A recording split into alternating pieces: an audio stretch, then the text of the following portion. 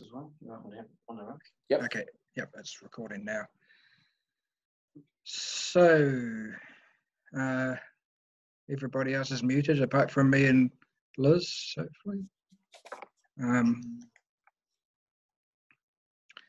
Cool. Well, welcome everybody to this Zoom meeting, which is a virtual WONZ forum meet, and the theme is P-40s, and it's really good to see so many people here. We've got lots of people watching and lots of people are going to be taking part, I think. So I see we've actually rolled over to 2 pages, which we didn't do last time. And our first guest today will be Liz Needham, who is a P-40 owner and pilot and display pilot. Many people know her from the airshow scene. And she'll be followed by her husband, Frank Parker, who is also a P-40 owner, pilot and display pilot. And he's going to give us a little bit of a talk about the P-40 guns.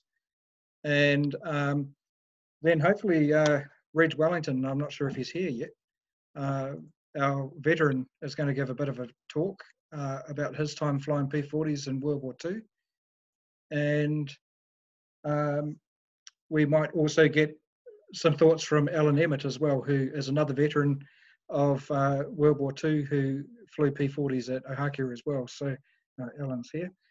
And then we'll go to David Duxbury, who is the historian, spends a lot of time in the Air Force Museum and really knows his stuff, and he's going to give us a talk on number 15 Squadron, RNZAF, flying their P-40s up in the Pacific in Tonga, and then they went to Espirito Santo and up to Guadalcanal on their first tour. And we'll end the event with John Saunders, who's going to give us a walk around of the P-40s in his hangar. He's got 2 sitting there at the moment. One is his own P-40E that he's restoring, and the other one is P-40N NZ3220 Gloria Lions, which at the moment he and a team are partially restoring, I guess, reassembling, so it can go on display. And that's come out of John Smith's collection. And so that's the lineup for today. I'd like to first hand over to Phil Treweek, who's going to give us a bit of a rundown on the technical side for people who haven't done this before. So Phil. Okay, thanks, Dave. There's only a couple of things to really worry about. If you're not one of the speakers, then it's a good idea to stay muted. That way we don't get a whole lot of background noise going on. I've been muting people as they've come in, so if you wondered why you wasn't doing anything, that's the reason. If you're not an experienced Zoom user, just a couple of tips. You are probably coming in speaker view, which means I will be filling the screen at the moment. You'll see a row across the top of people. If you look in the top right-hand corner of your screen, you might see a button that says Gallery View. That allows you to see everyone else, which is how I'm looking at you. If you like to see what else is going on around the place, otherwise you'll find the speaker will be up in front of you. I think the only hiccup we had last time was a couple of times someone clicked the share screen button and suddenly we were all looking at what you had on your desktop. So try to avoid that. If someone does do it, I will unshare it straight away. Is there anything else to worry about, Dave? I don't think so. I should say that at the end of each talk, there will be a brief period for questions as well for each speaker. And if there's anything at the end, we'll have a bit of a quick general discussion as well. If anyone thinks of questions along the way that they want to put to any of the speakers. Frank's got to shoot away in about an hour, so but I think all the others will be around. I'm just hoping that Reg actually arrives, otherwise Allan's going to have to be our number 1 World War II veteran. Yeah, no, I think that's good. I think we pretty much are ready to go. So I'd like to hand it over to Liz Needham, who's currently at Ardmore, and where her P-40 is based. Over to you, Liz. Thanks, Dave. I've been thinking about, there's such a big topic and so much history with the Kitty Hawk, and my area of expertise is right now here in 2020, and so I could just go back a few years, say back to 2015, when I started to display the Kitty Hawk, CAG, solo, and as well in formation. But of course, you don't just do that. You need all those years of practice building up to be able to do that. In fact, you get invited by the airshow organisers and invited by the other team members. So I've had a long history of flying tail draggers and Harvards, and I own my own Harvard. The experience came from flying the Harvard. I have to give the Harvard all the credit.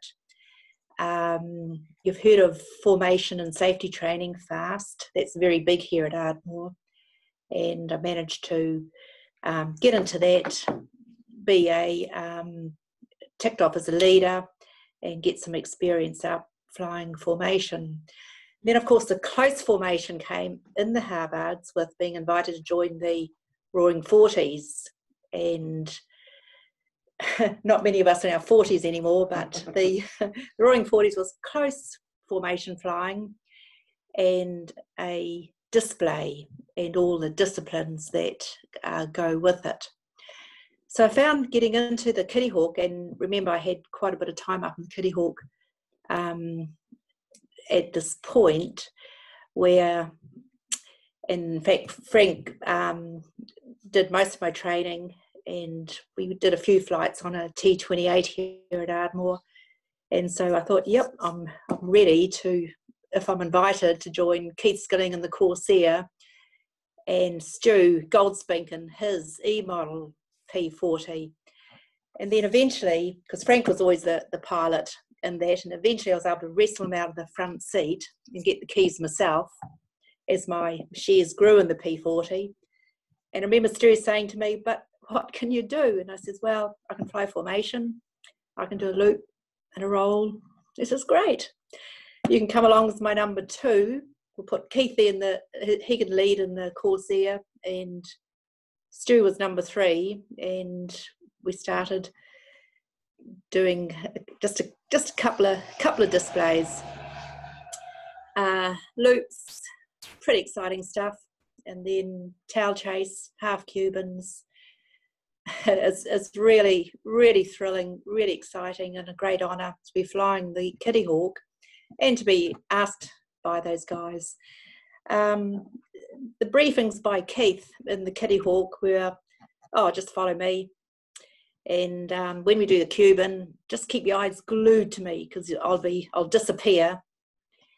And remember, at the bottom of the half Cuban, remember to pull out. Don't be so transfixed that you don't pull out. And so the briefings were very good, right to the point, and looking across at the two guys while you're flying the Kitty Hawk, thinking, gosh, I'm in a Kitty Hawk flying with these big guys. And Keith's face, just a big grin, and Stu's face, just a big grin, and so you relax. And it's all over pretty quick. And it's very, very, very, very neat, very, very satisfying. And I'm a very, very lucky girl for one lady owner in a Kitty Hawk. I'd like to hand you over to Frank now. Frank's going to talk about the extra things our Kitty Hawk can do with its 6 machine guns. And right behind me here, I have the actual ones that Frank shot out. I don't know if you can see them or not. Here we go. Oh, yeah. So, here's Frank. These are worth $5 each. $10 now. $10. Hey everybody, Frank Parker. I'm President Warbirds. I don't know whether that's an honour or not. I think it is. And I've been involved with these warbird things for 20 plus years. In fact, I guess I've been involved in a lot longer than that, because as a tender young age of about 19 and a half, I learnt to fly in a Harvard when I joined the Air Force. And I guess my involvement in the warbird scene has come as a direct result of that. When I left the Air Force and got into the airline game, funny enough, my initial instructor on the friendship conversion was Keith Skilling. And he had a Harvard project going at the time, and he says, hey, you need to get involved in this. Long story short, I did. And that led to sort of a similar story to Liz's, but a few years prior, is getting invited to join Roaring Forties. And then from the Roaring Forties, I guess my break in the Kitty Hawk came by Garth Hogan, who had rebuilt CAG along with Charles Darby. And Garth was looking to subsidise his insurance bill, I guess, and invited a few people who he thought were appropriate to fly the thing. I managed to muscle in on that and got to fly the Kitty Hawk, and it sort of grew from there. When Garth rebuilt CAG, I guess he is a visionary, as he decided that he wanted a Kitty Hawk that he could put the guns in and he could fire these 50 cals out of. And so in the rebuild process, the wing was constructed so that the guns could be fitted to it. It wasn't quite that easy because putting guns in a Kitty Hawk you'd think was not too straightforward, but it wasn't. But as time progressed and Garth wanted to demonstrate these guns, he made some inquiries. So I believe the story goes along this line, as he went to the police and says, I want to put the guns in a P-40 and shoot some blanks out of it. And they says, oh yeah, tell us another story. But he says, well, how do the Warhorse people get away with doing exactly that? They have 50 cal guns and etc. on their jeeps and other bits and pieces, and fire artillery pieces with blanks, etc. And the short story was they were doing a historical reenactment. And Garth says, exactly right. We're going to do a historical reenactment of shooting up Japanese barges on the beaches of New Guinea. And the policeman says, yeah, we can see where you're going. And the next hurdle was with the CAA people, who said, well, that comes under dropping articles from aircraft because you got all these 50 cal shells falling out the bottom of the aeroplane. But we were, I guess, fortunate at the time in that the people in the CAA could see what we were trying to do. They were sympathetic to the course. And so we went down the process of doing it. And our first demonstration was at Wanaka, I think 8 years ago. So the first point is that the aircraft was rebuilt, that we get the guns in it. The second point was the guns were available. That was courtesy Charles Darby, who had secured these things from his travels around the Pacific. And the third and fourth points were the cooperation of the police and the CAA to enable us to do it. Now you think just put a couple of guns in a P-40 and pull a trigger would be quite simple. In fact, it's quite a complex job. The guns have to be serviced each time we put them in and out. The authorities, of course, aren't happy with us leaving them in the aircraft, so we put them in the aircraft for specific occasions. That's a sort of a 2-day job for a couple of trained people. Then we've got to, as I said, service the guns and get the ammunition for them and make sure they all function and fix up the solenoids that aren't working, etc., test firing them, and it does go on and on. But eventually we get there. And it's quite a, well, I believe quite a showstopper. And I guess Liz and I are pretty lucky in that we're probably the only people who've fired some guns out of a P-40, albeit with firing blanks, since World War II, shortly thereafter. When the guns go in the aircraft, it gives you a new appreciation of what it's all about. As we tend to look at these old aeroplanes in the airshow scene and say, oh, that's beautiful, and all that lovely Spitfire lines, and all that, oh, look at that Mustang, isn't it gorgeous? Oh, the old Kitty Hawk over there, yeah. And we look at them for what they are as an aircraft. When you put these weapons in it and pull the trigger and these 50 cals rattle off, you suddenly get it's not a pretty aeroplane anymore. It's actually, it's a fighting machine. And that's what the whole point of the whole airplane was to put guns and bombs and such like on it and go and wage war. It wasn't built to look pretty in a hangar or anything like that. And pulling the old trigger and having 650 cals rattle off certainly brings that home to exactly what it's all about. And it's a pretty impressive little thing that happened, is that the Kitty Hawk's quite Spartan for anybody who knows it, and it's pretty noisy in the cockpit. But you pull the trigger and you certainly know that there's some guns rattling on just to your left and your right. It doesn't shake the airframe because a lot of the recoil in the guns is taken up in the automatic mechanism as the firing blocks go backwards and forwards. But it does rattle the airplane. You can hear the guns firing, no doubt about that. There's a great spray of smoke and flame out each wing. And of course, the cockpit fills up with that lovely cordite smell. It's quite invigorating. And that's about it. Well, thanks, Frank and Liz. We'll probably take some questions, but I have a question first, and that is, can you tell us about the fact that people can go for a ride in your P-40 and how can they do it? Yes, it's pretty neat. The Part 115 company that we have, we've got 3 fighters in it, a Mustang and a Spitfire and a Kitty Hawk. I mainly do the Kitty Hawk flights. People can book for the flight and they can show up at Ardmore. They can get the full walk around, put on the flight suit, and we go out and do a 30-minute flight. We call it a Part 115 flight. It's it costs 2,800 New Zealand dollars. It's not as popular as the Spitfire. Everybody wants to fly the Spitfire, but we have the Kitty Hawk available. And the most important thing is, it means that this Kitty Hawk can earn its own money. And as you know, a girl needs to earn her own money. I'll just add a couple of things to that. Part 115 we talk about is civil aviation, venture aviation rule, which we operate under. And it's been in vogue for, I'm guessing, 8 years, 10 years or something. It took them 60 years to get it, but finally they did. And so it enables us to operate these aircraft and lots of other. Part 115 covers everything ballooning to gliding to hang gliding to non-certificated aircraft, which is where we come in. And as Liz says, the importance of it for warbirds is that it enables the owners of these aircraft to take people for rides and make a bit of an income from it. There's no way that it covers all the costs, or there's no way anybody's going to retire from it, but it does offshoot some of the costs of owning these things. And yeah, it's a pretty popular ride. As Liz says, we also operate a Doug Brooker Spitfire under the 115, and it's a little bit more expensive. That's about 4,300, I think, for a 30-minute flight.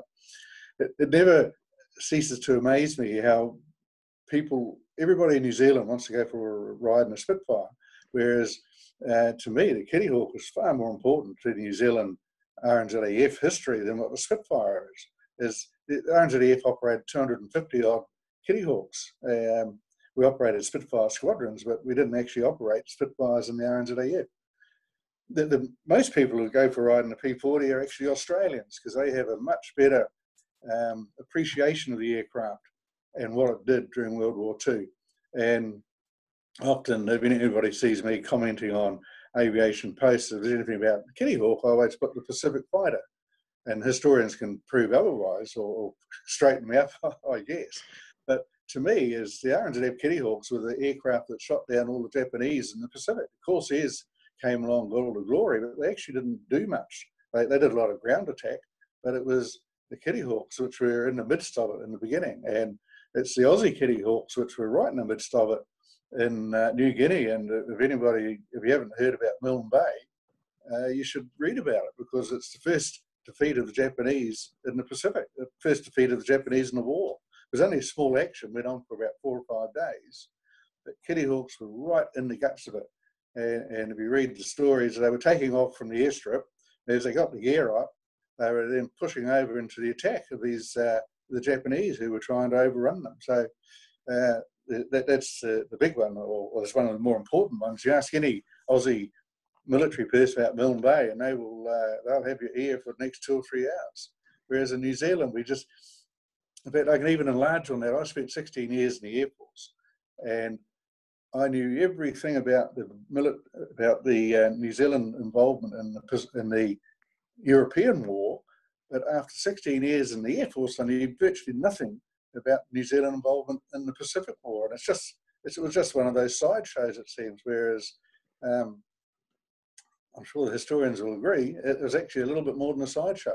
And there's a lot of New Zealand involvement there, but for some reason, and I guess it's our English heritage and the fact that until the Brits joined the common market, we were anchored 50 metres or 50 miles off of Southampton, is that everything in New Zealand when I was growing up was English. Absolutely, absolutely. Just I totally agree with you there. Look, Dave, you got Frank started. Well, the other thing is your actual aircraft was up there in New Guinea with the Royal Australian Air Force, and you know that's a genuine combat veteran, isn't it? That's right, and I guess it's been a huge privilege. I've actually taken two guys who flew the aircraft in New Guinea for a flight in it. That's pretty special. Yeah. Yeah, guys who actually flew that aeroplane. One of them was a typical old digger, as you'd expect from Perth, and he sort of says, "Oh yeah, 60 years between Kitty Hawk flights, not too bad, is it?" The other thing is, on this Zoom call right now, we've actually got Neville Mines as well, and he was one of the ones who recovered your aircraft back in the 1970s, didn't you, Nev? You have to unmute if you're going to speak.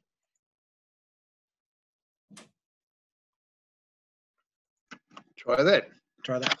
Yeah, it was me and Monty Armstrong went up. Bunny Darby was working for Dave Teleshay, and Monty was Dave Teleshay's chief engineer, and he wanted another hand.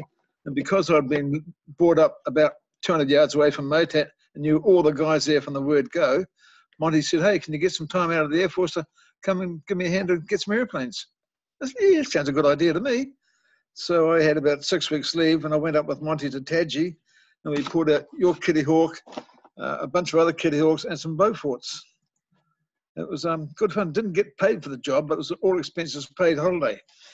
Well, holiday, hardly. But yeah, it was a very interesting exercise, and one that a lot of people are very envious about. It wasn't without its problems. The aircraft would get so hot that you couldn't just lean your bare skin against them because you'd burn yourself. If you got any small scratch or nick, it would instantly go septic on you. And because they'd been sitting up there for so long, they were full of things like snakes and scorpions, which I'm not very keen on at all. And look at her now. Yeah. I've sent it a few times at the shows. Yeah.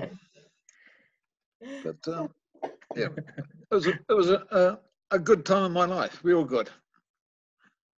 Yeah, and a good result too, Nev. Thank you. So has anyone got any questions for Liz and Frank? If you have, put up your hands. And Matt Austin, what? Make sure you unmute yourself when you go to. Yep. Thanks, Dave. Thank you, Liz. Thank you, Frank. I'm just wondering what sort of. Obviously, I'd like to park my backside in the backseat of the P-40, probably more so than in the Spitfire, given the Aussie connection and all. What sort of a time, how far out would one need to book a flight? Because I turn 50 next year, and I've just had a brainwave about what I'm going to tell the lovely Minister for War, Finance and External Affairs what I'd like to do. Dave's been gently suggesting for quite some time that I come back to New Zealand, so I think we could tie things in very nicely. So given that I'm looking at July next year, what sort of a time frame would I need if I was to get things going to book a seat in the back, please? Yeah, good question. Anything from 6 months to 6 minutes, I guess. We literally had people arrive on the airfield and they've timed it right, and the aircraft's been available, the pilot's been available, and the weather's been available, and we've gone there and then. But generally people work on it a month or two out, and then we do the flights pretty much as required. Fabulous, thank you very much. I think now that I've aired on one of Dave's fabulous forums, I better stick to it. So I will be in touch. Thank you very much. Good one, Matt. Cool. Other questions? put your hand up if you have a question. Carl Winter, unmute yourself and ask your question. Hello, can you hear me? Yes. Okay, great. Thanks, everybody, and thanks to the P-40 operators that are joining the conversation tonight. It's been really exciting. I expected the P-40 to be larger than it is. It's there in the foreground. I didn't know we were talking about a toy, but it's a nice toy. I'm curious, what is involved in, like for every hour in the air, how much maintenance is required, and what is involved in upkeeping a P-40 to flying standards? Well, first of all, it's a pretty basic aeroplane. It's a 1930s design aeroplane, and so airframe-wise, it's pretty straightforward. Not too bad, not too much at all. Remember that it was rebuilt from the ground up, so everything was in overhaul condition. The CAG's been flying for 20 years now, and in that time, I think we've done 500 odd hours. So it's had a much more successful second life than it ever did in its first life. I guess the major expense in maintenance seems to revolve around the engine. I compare it to a Harvard, which it's a similar vintage, and the airframe is very, very similar, and as I said, reasonably simple to maintain. The Harvard engine, the old radial, just seems to truck on and on and on and have no problems whatsoever. The Allison tends to be a little bit of a fancy horse, and it seems to need a little bit more attention to keep it in fighting trim. In fact, it's not just the engine, it's more the accessories, and we've had problems with radiators leaking and magneto problems and such like, but the basic engine itself is just fine. Cool. Any other questions out there? Bevan Jews. Hey. So, sorry.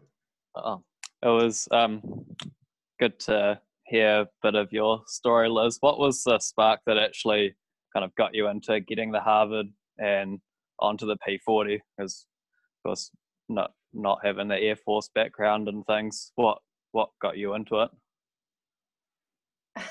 Well, the easy answer for that is Frank, of course. We'd come out to Ardmore and he'd show me the Harvard that he was rebuilding. And as he said, it's only $350 a month and we're going in a couple of years. I could see where this was going. I thought, oh, well, if you can't beat them, better join them.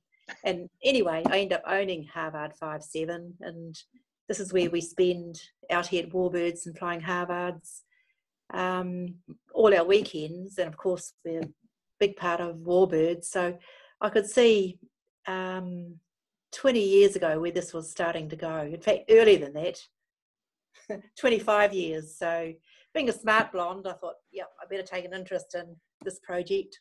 So it all comes back to the Harvard and Frank. That's awesome. So are there any other questions out there? Baz. Yeah, hi everyone. Hope you can hear me okay. Yes. Oh, that's good, because this laptop's pretty old. Yeah, so you've both of you have flown the Spitfires, the Mark 14 and the Mark 9, and of course P-40. I was just wondering, if someone put a gun to your head and said, look, you can only fly one of these for the rest of your life, is there one particular one you choose over the other? Depends which owners, depends which aircraft owner is closest to me. I guess my answer first is the P-40 is probably prefer flying, possibly because I've got most experience in it. I feel most comfortable in it. It's a nice, honest aeroplane. It's by no means fancy. As I've said before, it's 1930s technology. It's very manual, but she's an honest old girl, and it's not going to trip you up. Spitfire is obviously that iconic aeroplane. The Mark 9 it's actually not as nice to fly as a P-40. P-40 is nicer on the controls if you're for an aviation or for a pilot person. It just feels like it should. Whereas the Spitfire is a bit funny. The ailerons are a little bit slow and clunky, and the elevators are very, very light. It's just not quite right, but it's this wonderful, wonderful historical aeroplane. The Mark 14, obviously, it's just a brute. It rattles and shakes, It's a wonderful performance. And I guess I've got to say that the Mustang, there's a reason why they call it the Cadillac of the skies. I think if I won Lotto, I'd be looking pretty closely at buying a Mustang. Yeah. Thanks very much. Yeah, interesting. So, any other questions out there? Zach Yates.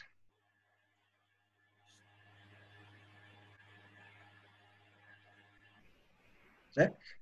Sorry about that. Got it all sorted. Well, first off, I just wanted to say I have my own little toy of Kurrawong here. It's probably not going to show up too well on the screen, but there it is. But my question is, it's another operational question, is what sort of currency do you need to maintain in an aircraft like the P-40?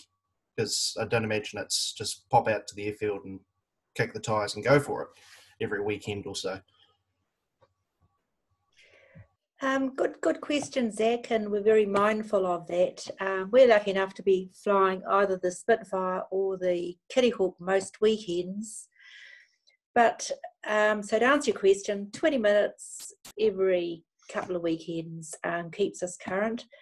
But I do make sure that when I've pre-flighted either the Kitty Hawk or the Spitfire and sitting in it, I do sit there quietly and think, all right, what am I in? Kitty Hawk. All right, what's going to kill me? I'll make sure I get the trim right. I'll check the flap lever, thinking, all right, it's different from the Harvard. Push up, push down, it goes the opposite from the Harvard. Slow look around. And then, of course, the Kitty Hawk, you got to wind the canopy closed. And you don't want to be reaching up and going Spitfire to get it closed. And so you just have a quiet think, what am I in? And yeah, what's going to get me? And just settle down, do your job, be professional, and keep yourself current. And of course, you'll then go back to the Harvard and fly that a little better. Yeah, I'll just add to what Lizzie said, is really, once again, the entry to all these things is the dear old Harvard. And if you haven't flown a Kitty Hawk or a Spitfire for a little while, the first thing you do is go and fly a Harvard. And I think it was the words of Ray Hanna to Garth Hogan when he first got involved in this. He said, well, if you want to fly a Kitty Hawk, you get a Harvard, you do 50 hours, you go and fly your Kitty Hawk, and you come back and you can fly your Harvard even better. So the entry level is that dear old Harvard. It's the big, noisy, heavy, old tailwheel aeroplane, and you just can't beat it. That's the reason why it was the most important aeroplane of the whole of World War II, because it trained all the pilots. Well said. Brilliant, brilliant. So any last questions? Just David here. Yep. It's just a little boring thing, a technical thing, but I heard the word cordite mentioned earlier in relation to the guns and firing thereof. Now, my understanding is that the Americans didn't use cordite in their ammunition, so they used something called cellulose-based explosives to fire their shells. That was in World War II. I mean, things have probably changed, but I just wondered if the smell of cordite mentioned earlier was actually the smell of cordite and not something else. You're quite possibly right, David. And it's very obscure, I know. But I got to tell you, I'm no chemist. But because apparently Britain had huge. Perhaps I'm harking back to my Gunsmoke comics or something. But anyway, you pull the trigger and it makes a noise, and you get a smell of something in the cockpit, and it's pretty cool. Yeah. Apparently the British had the huge supply of cordite, and they swore by it, and that was right through World War I and World War II. Yeah. Used for just about all their ammunition, and they got it from somewhere in Central America or South America, I think. But the Americans eschewed it, and they didn't like it, and of course the propellant they used was much cleaner. Yeah, British guns and all British aircraft required very frequent, vigorous maintenance and brushing out the barrels and things, cleaning them up, because the cordite was just a very dirty propellant. Made a mess of everything. And that's, in fact, modifying the Browning gun originally for the Royal Air Force in the 20s, I think, they had to do major modifications to get it to work with British propellant. You know, it worked fine as the original American stuff. Anyway, that's just a by the by. Yeah, I can add that I mentioned it takes a couple of days to put the guns in the aircraft to get them functional. It takes a couple of days to get them out, and another 2 days to clean out the gun bays because they are absolutely full of guns from their weapons operating.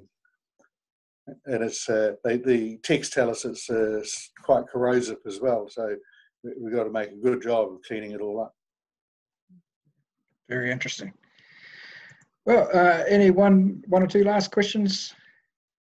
I have one, Dave, and that's I'd like to introduce Brett Nicholls, because it's all about the new younger pilots joining the Kitty Hawk fraternity, and Brett's got a project over at Pioneer. So his is a couple of years away, but this is Brett, and he's here with his son Lachlan. So it's our job as now as the senior pilots and owners to be looking at these new younger guys coming along who'll be in the hot seat in the next year or two.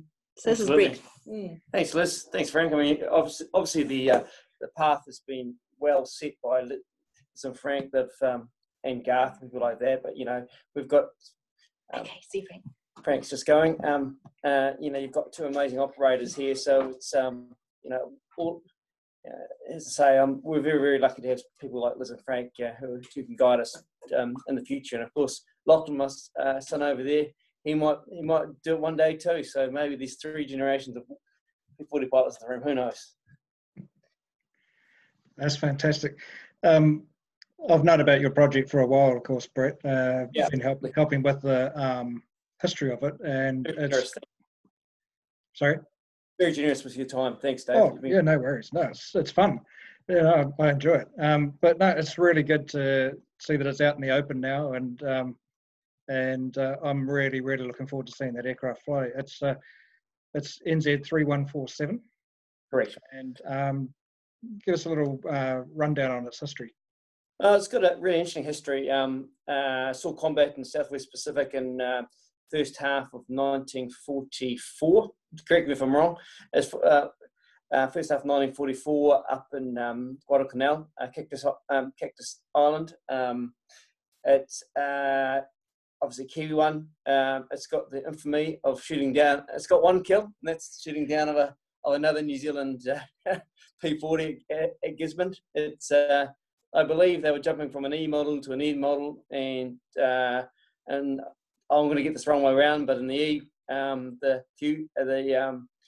a button had to be pushed, the fuse had to be pushed out, and then the end model had to be pushed in, and they jumped from one to the other and got it mixed up. And when they were practicing tail chasing, he pulled the trigger and shot another P-40 down. So it's got a great history. So we will have a New Zealand flag parked on the side of it.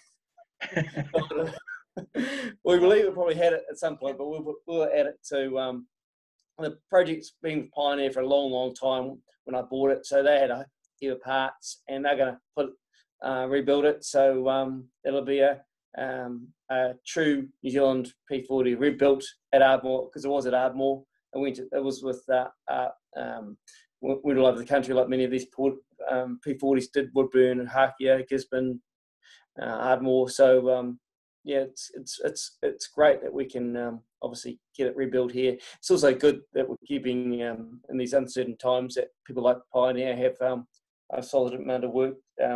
What you know, obviously there's a Frank's P-40 and this one, you know, we're keeping these skill sets in New Zealand, and as I say, in these difficult times.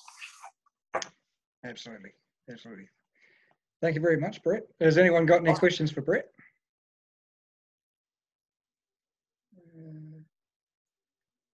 Any hands? I can't see any hands. So. And thanks, Dave. Probably what we'll do now is we'll get onto our Warbird stuff for today, and then we'll just catch up with your forum at the end of the day. And you're going to put it on YouTube, I understand. Yeah, hopefully this is recording now. So long as it all goes well, this will be on YouTube. So yeah, you can watch the rest later. All right. I think it's the Harvard flight coming up. Yep. Oh, excellent. Dave, thanks, guys. Thanks, guys. Thank you. Yeah, really appreciate it. Thanks. See ya. Bye. Well, what we'll do now is we'll bring in our next speaker, who is Reg Wellington. Reg is turned up, which is great. Can I see Reg? Where's he gone again? No, there he is. So, Reg, if you can turn on your microphone, or if someone can. Phil, can you turn on Reg?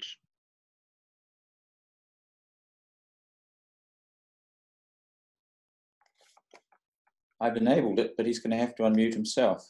Ah, okay. You seem to be muted, Reg, so.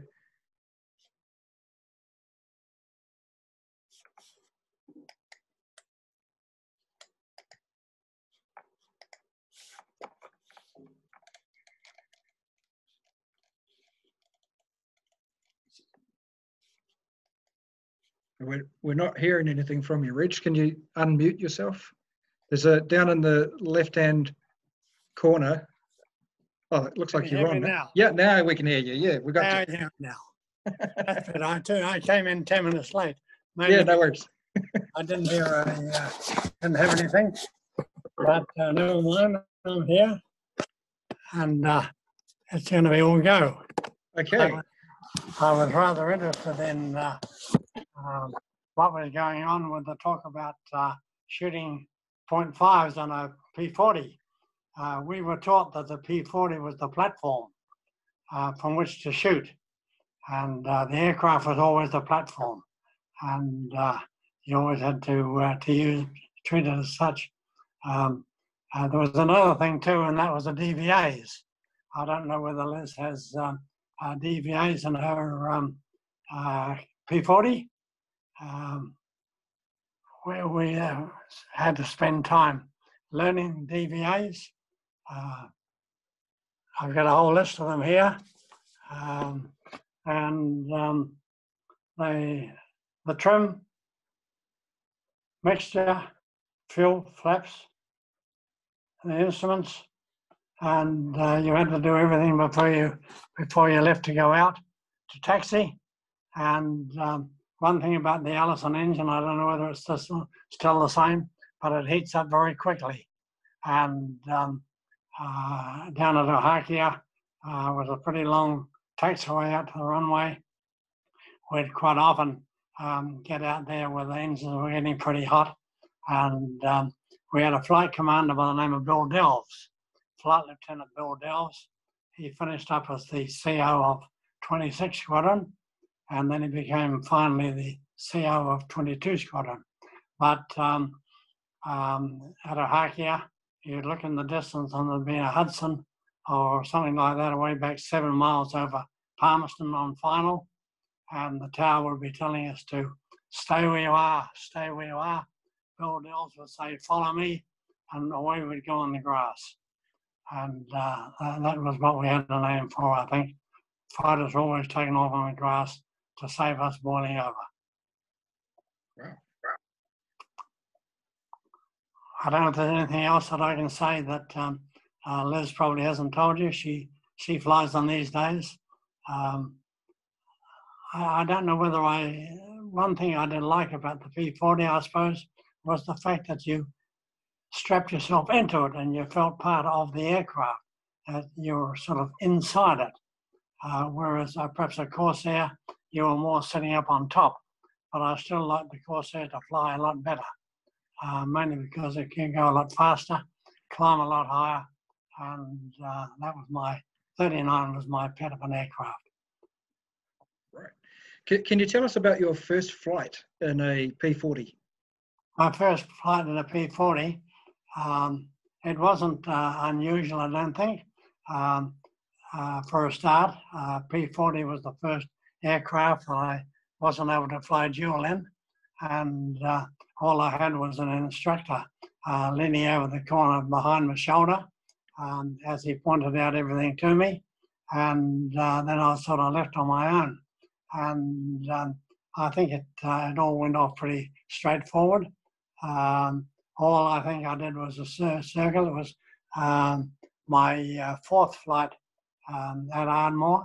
It was actually the day after my first flight.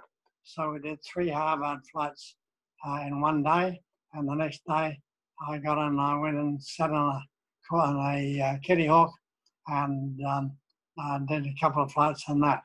And there was nothing unusual about it, except that all we did was circuits and landing.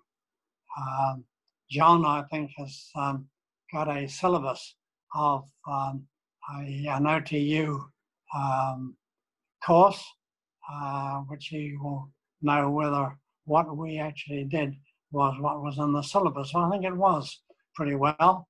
We didn't have much of an opportunity to do our own thing.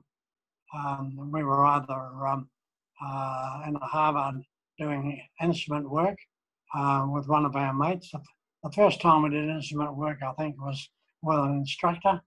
The second time was with an instructor, and after that, they got service, and we went up with one of our flight mates. And Phil Lightband was a chap I went up a couple of times with, and we did that. So once a week we'd do a Harvard flight, and we'd do Kitty Hawk flying.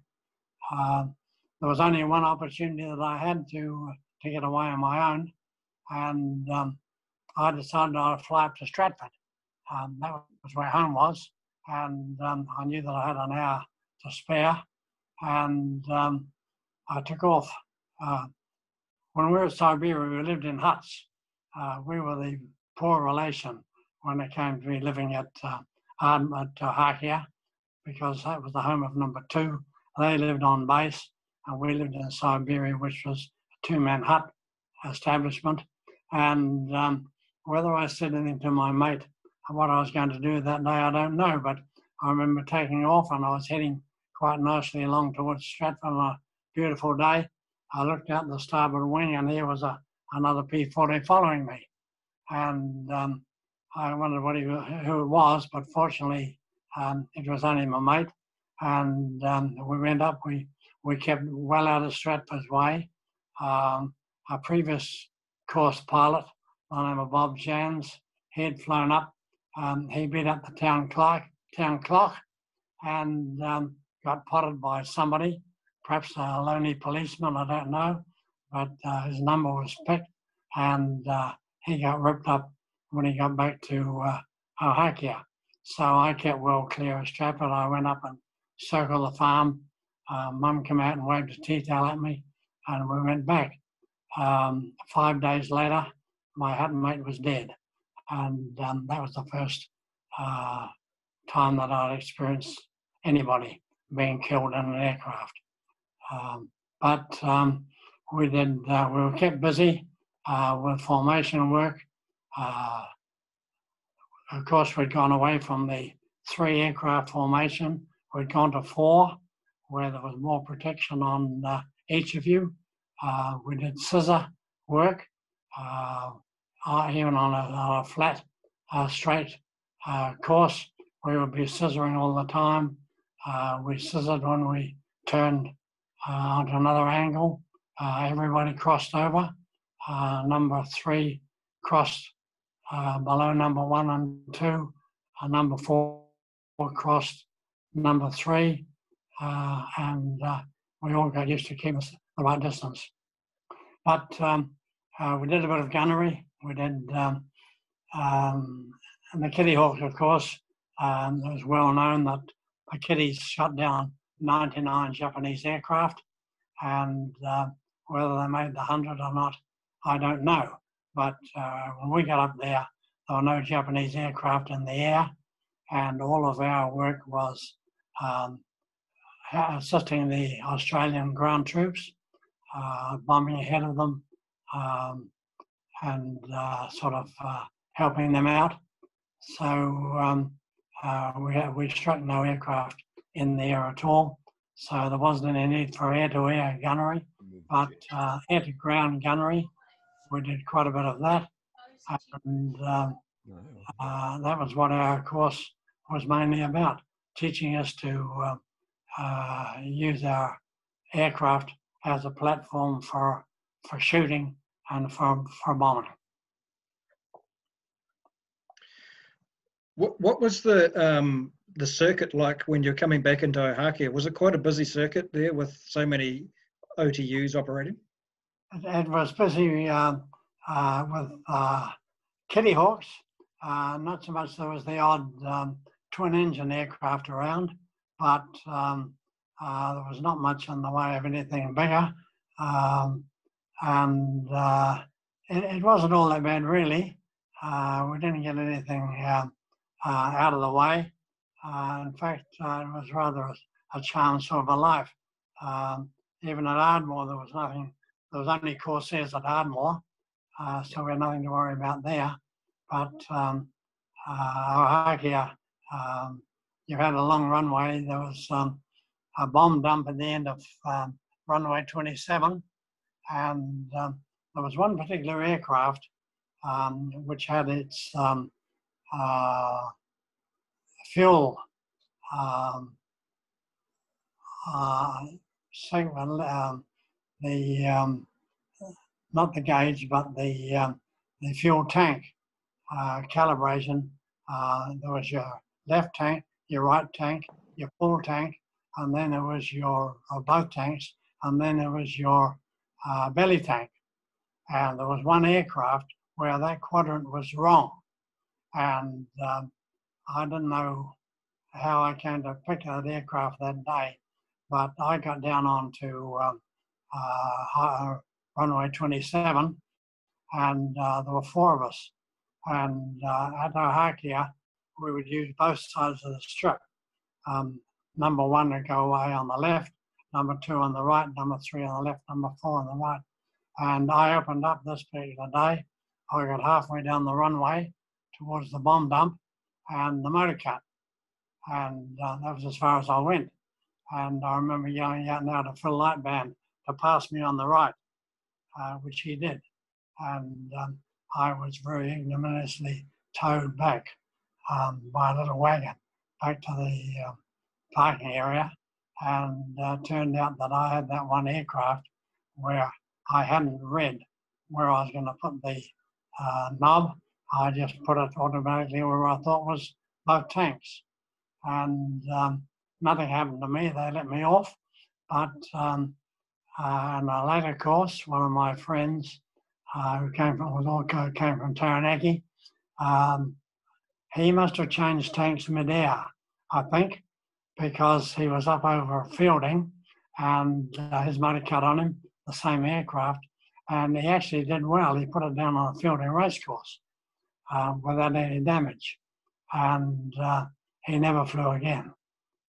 So that was the only thing that actually happened to me at on my course. We lost one pilot there, and that was the only thing that happened.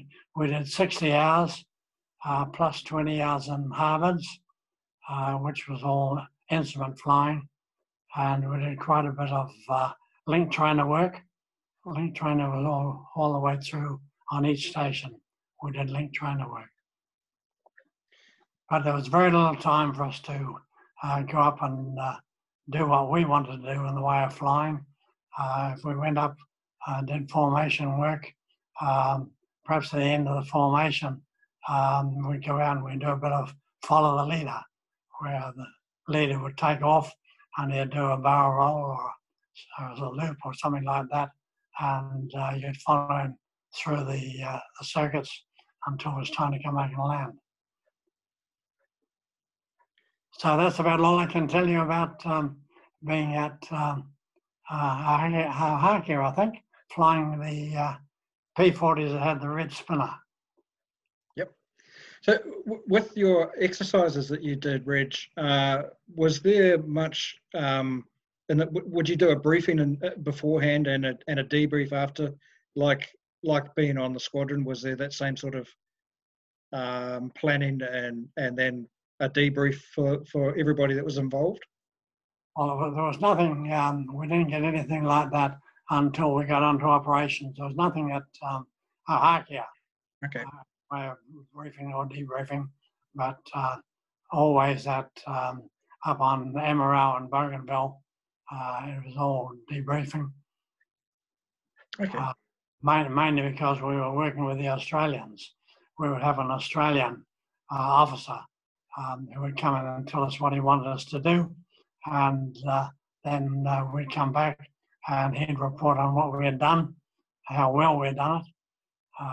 On several occasions, we had commendation even from the Americans. I don't know what they had to do with it, but because they were sort of well to the north by then. Okay. Was there much classroom work at the OTU as well, or had that all been covered before in the Harvard course? There was no classroom work. It was all flying. Okay, right. All flying, and being at, I think number 4 OTU had started off over Ardmore, but I think when Corsairs arrived, they realised they couldn't have both Corsairs and kiddies at the one place, so they brought them down to Ohakia, and then of course they had to set up another camp because number 2 pilots, they had all the main accommodation block, so they invented this place called Siberia, which was a hut camp, and it was around where later on there was a museum, and we had to walk to work and walk home for lunch, walk back again, and walk home in the night. And quite often we'd catch a ride in a Domini or something like that, going around the taxiway.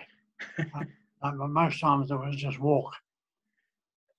So when you say to work, was 4 OTU's aircraft in one of the big hangars?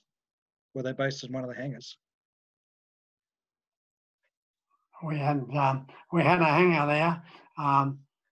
One interesting thing was that they set up a P-40 up in the air, and it was sitting there so that the undercarriage would work.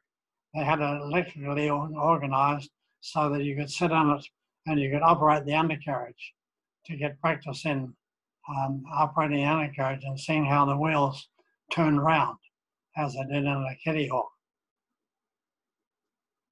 Okay.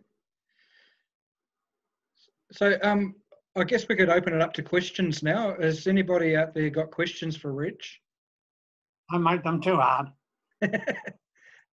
Put your hand up if you have a question. Luke Herbert, unmute yourself and ask your question. Yeah, was there any radio communication between the pilots and the Kitty Hawks and the Australian troops on the ground? Yeah, we had radio communication at Ohakia. Actually, the first flight, two or three flights we made was in Harvard's to get us used to working on what they called an operational field, because it wasn't so necessary at Woodburn, but with the different types of aircraft that were likely to come in at Ohakia, they made sure that we could organise properly on the radio, proper call signs, the proper radio terms that we would use, and so we got used to that. There was no trouble to get, no trouble getting used to it. It was second nature to us. So the question though was, when you were up in the islands working with the Australians, was there contact with the Australians on the ground with you guys in the air? Not with the Australians on the ground, no. On the odd occasion, there was an Australian aircraft which would go in and go in with a smoke bomb and show us where to bomb. But we decided that we could do better than that. And our CO, Ralph Court, or Flight Lieutenant Skip Watson, they would become Smokey Joe. They would go in first with their smoke bomb, they'd drop it down, and then they would come back and tell us where to bomb in relation to what the smoke that was coming. So they'd go back in with their bomb. They would have their bomb too. And but there was no contact with the Australians on the ground while we were on a strike. Okay. We knew what to do. We knew where the Japs were, and we knew where the Aussies were. And we weren't like the Americans. We had the right people. Right. Any other questions? Put your hand up if you have a question. Yep, Carl Winter. You need to unmute. Yep. Hello. Thanks, Hi, Red. Carl. Hello, sir. Nice to meet you. Couple of questions. Starting with how many hours then did you have in the P-40 during the war, and how many combat sorties? That's the first question. Those two questions. Well, I only did 60 hours in Kitty Hawks, 60 hours in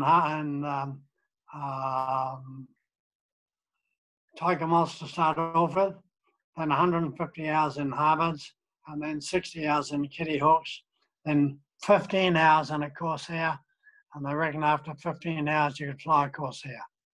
Okay. That was all the conversion flight was. After that 15 hours, you were in a squadron and away you went. And then how many combat missions did you fly in support of the ground troops then? How many? Yes, sir. How many combat missions, he said? Or operations. Do you know how many operations you did in the islands? 30, 60. I did two tours. I can tell you that if it gets daylight.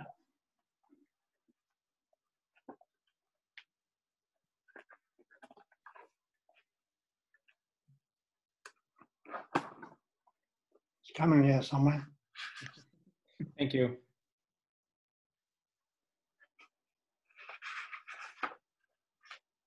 I take it you're looking at your original logbooks. Is that what's going on? Yeah, that's right, yeah. I'm going to fly the house.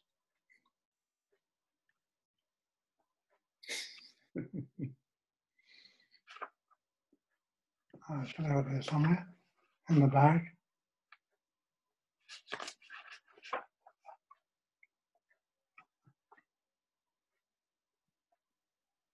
The first tour, I did 34 missions, and the next one I did 65 missions, a total of 99 missions altogether. Wow. Wow. That's amazing. That's wow. That is amazing. So you mentioned that you never saw an enemy aircraft in the air. Did you ever?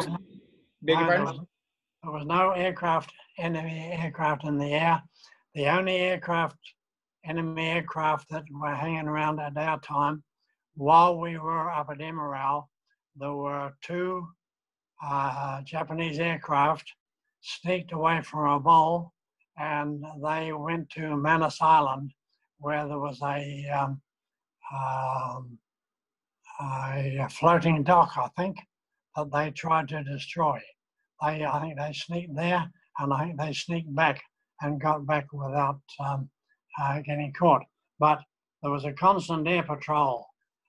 4 aircraft were over Rabaul all day, from dawn until dusk, and there was very little chance the Japanese could get airborne. And the same, there was another place called Kavieng on the top of New Ireland. And when we were at Emerald, that was where we did most of our flying, and we did a constant air patrol over Kavieng. They did Rabaul from Bougainville, they did it from Green Island, and there was a fair bit of water to fly to get there. In the islands, whenever you took off, you were straight over water. And when you landed straight from water. So you didn't want your motor cutting out either as you took off or just as you came into land. One chap was supposed to have, we never lifted folded our wings either, although only one chap somehow folded his wings as he took off, and he went straight in. But I don't know who that was. In fact, I don't know whether he got out or not. He probably didn't. because they were 7 ton. Corsair was 7 ton. It's a pretty heavy chopper. I don't know what the Kitty Hawk weighed. Liz might know. But yeah, Liz is gone now, but Well, thank you very much, Reg. I have more questions, but I'll let someone else take a few, and then maybe I'll get another one later. Thank you. Okay. Bevan Jews, who actually happens to be the world's youngest P-40 pilot, he'd like to ask a question. I am. Hi, Reg. Just a quick one relating back to, you're talking about the radio calls before.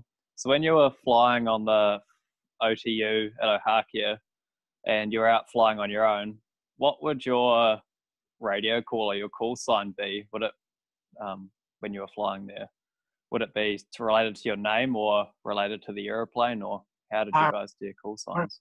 Wouldn't be a name. Wouldn't be the aircraft, it would be your name. Okay, that's quite interesting. That's right. Yeah, so so you had bit of a long name to have. Yeah, yeah, for sure. So actually, I got called Wimp. Really? Oh, Wimpy Wellington. and my son gets called Boots.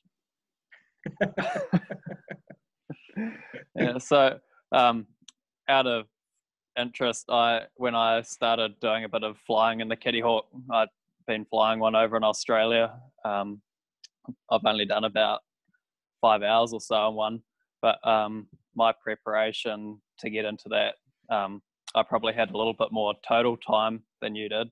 I think I had about probably 1,500 hours or so when I flew a Kitty Hawk, but I only had about 15 hours in the Harvard, which I did that about over the 2 weeks leading up to flying the Kitty Hawk. And I definitely found that on the takeoff it was a bit more of a noisy experience than the Harvard. It was like, yeah, it was a bit of an eye-opener the first time, but yeah, it's a lot of fun. I'll tell you what we did. Somebody used to say that landing a P-40 was like landing a Harvard flapless. So we started coming in a Harvard with no flaps, so we could get up somewhere near the speed of a Kitty Hawk coming in to land. I don't know whether it's good or not.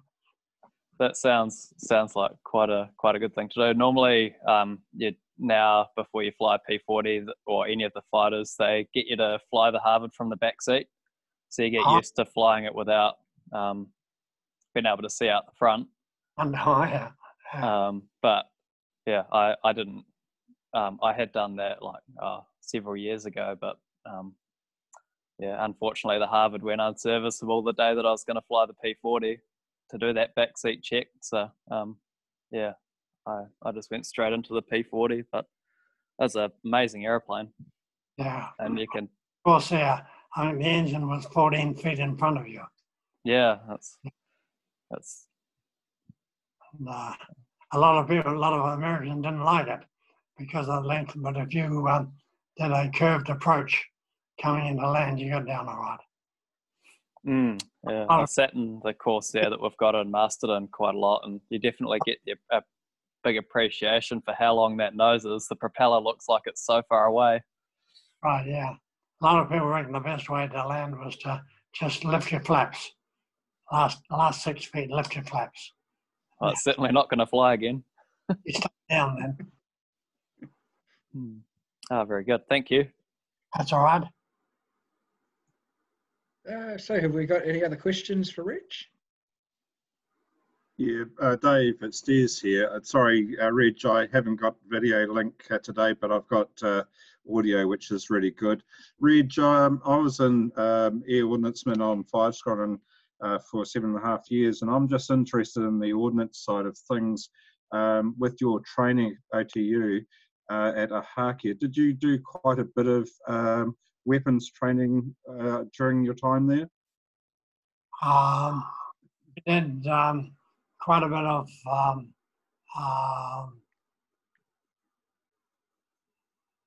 air-to-ground gunnery and air-to-air gunnery.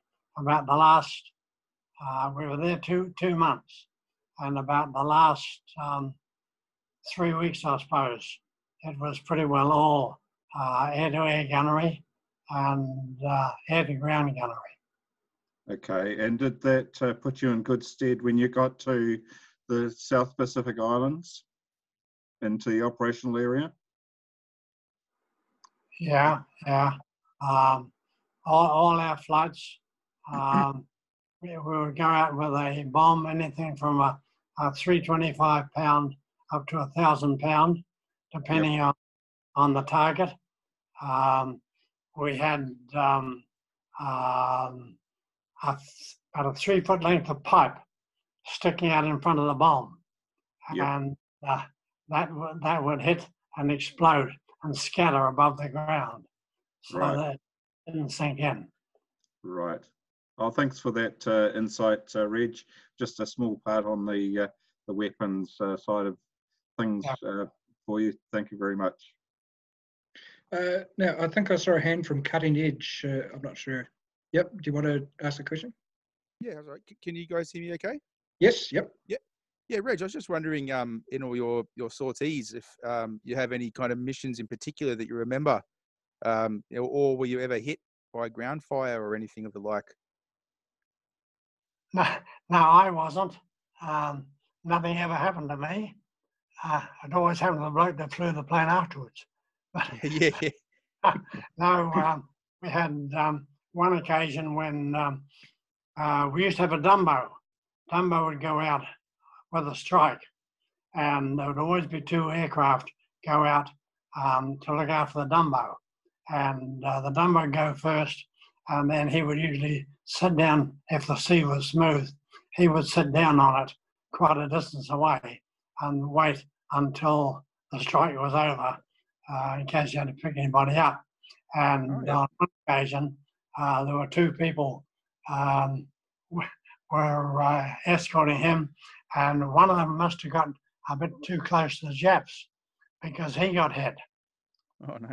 Ground fire, and he had to ditch and came home in the Dumbo. Wow. So, he finished up top dressing in for Guy Robertson after the war. So, for people who don't know, the Dumbo is the Catalina flying boat, which Catalina, for air sea rescue. There was another one, Miles King from New Plymouth, who started rural aviation.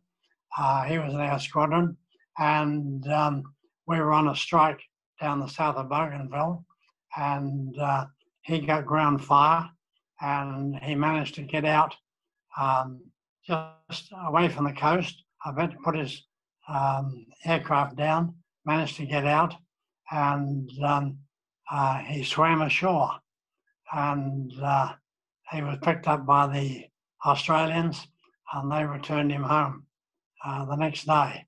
And I've been here talking for a long time about trying to get a new watch or something like that, and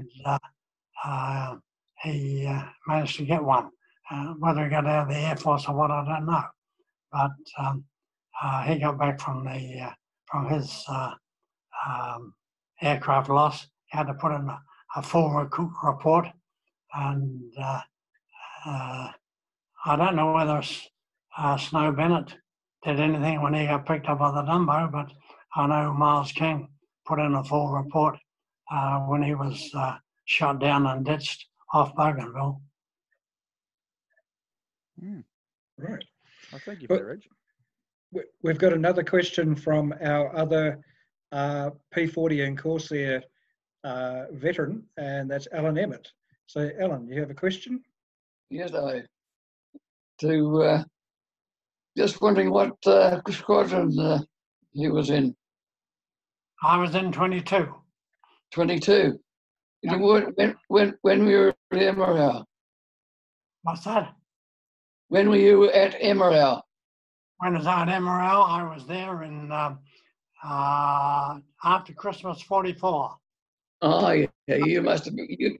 You must have gone in there after I was. I was the first New Zealand squadron in there. I was with 19 squadron went first squadron in Emerald. I think you were there before me. Yeah, if you were there just after Christmas, we left just after Christmas. We came home. Well, if you went in there, you took over from us. We were at Saunders for Christmas. I've still got the Christmas menu for Saunders. Oh, yeah. And then we went on to Emerald, and I think we had to share tents with you blokes for the first night because you couldn't fly out that night. Probably could, yes. You probably did. Yeah, I was in the first squadron that went in there. Were you? Yeah. Yeah. Well, the aircraft that I flew on Bougainville was 539. Now, that was on Santos. You would have flown it, or 47, which were 2. There's quite a few photos around of the line of aircraft on Santos. They come up with 31 SU to Bougainville. And on my second tour, I shared that with a chappie in A flight. We each flew it whenever we were flying. And it broke a hair and got smashed up. Smashed up, yeah. That's right. And never let me down. No, we didn't do much flying at Emerald. Very little flying. Just the patrols, about 80 aircraft a day. Yeah. So we only flew about twice a week. Were you like that when you were there? No, we flew. I flew about half the number that I flew in the second one. We were flying over Kavieng. Dawn to dusk patrols over Kavieng mainly. I think the odd one to Rabaul, but mainly Kavieng. And of course, Emerald was where those Fleet Air Arm pilots that got dumped after their ship was sunk by the Germans. They were dumped there and released on condition that they took no active part in the war. But that didn't stop them being instructors. And Flying Officer Andy Miller was my instructor on Harvards.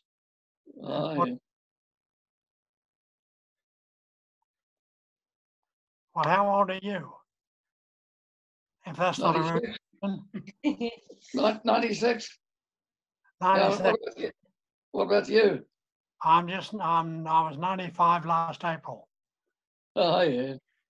Yeah, 96 and a half. 96 and a half, yeah. Well, I was the youngest in the squadron, and I'm the only one left in the squad out of 22. Oh, yeah. I was originally in 17, but 22 needed 2 pilots to leave a week before 17, and they grabbed me and another bloke, and we finished up in 22, and we stayed with 22, and then at the end of the 26 was demobbed first, and that was my squadron. 20. Our CO, my squadron 26. Our CO Ralph Court decided that he was going over to New Guinea or somewhere, so he gave up our squadron, and Bill Dells from 26, he came in with half his crew, and they took over 22 squadron. We only did 3 flights, and they went and dropped the bombs. That was the end of it. Yeah. So we were at home. We were home on leave when the war ended in 26 squadron, and we were due about a week away from going back again for my 3rd tour. Oh, yeah. And they cancelled it, demobbed us. Right. I didn't get away for my 3rd tour. No. I missed. we were all set to go, but another week and we would have gone. Aye. Yeah. That's right. Fascinating stuff, guys. Nice to talk anyway. Interesting. Yeah. Very good. Have you got any particular P40 memories, Alan, that you want to just throw in here about the P40? Well, I've got a number here, Dave. 3270, the P40 that I flew down in Harkia. I only flew it twice, both on the same day, and it must have been the second flight. When I come into land, I was just patting myself on the back about the best landing I'd ever made on the P40, and the left wing started to drop down. The undercarriage was not folding up, pulled me around in a circle off the runway onto the grass, facing back the right way I came from, and that was that. I'm just wondering whatever happened to that plane. That was a P40N. That was a P40, yeah. P40N. Yeah. Yeah. Yeah. 3270. Yeah, I've got a list here with all the names in. Oh, wow. Oh, Aye, yes. Yeah. So it's one of the ones that ended at Ruakahia, is it? Was it on that list? Yeah. Yep. No, that's on the list of all the aircraft that came to New Zealand. Yeah. Oh, wow. So are there any other questions out there for either two gentlemen? Babs.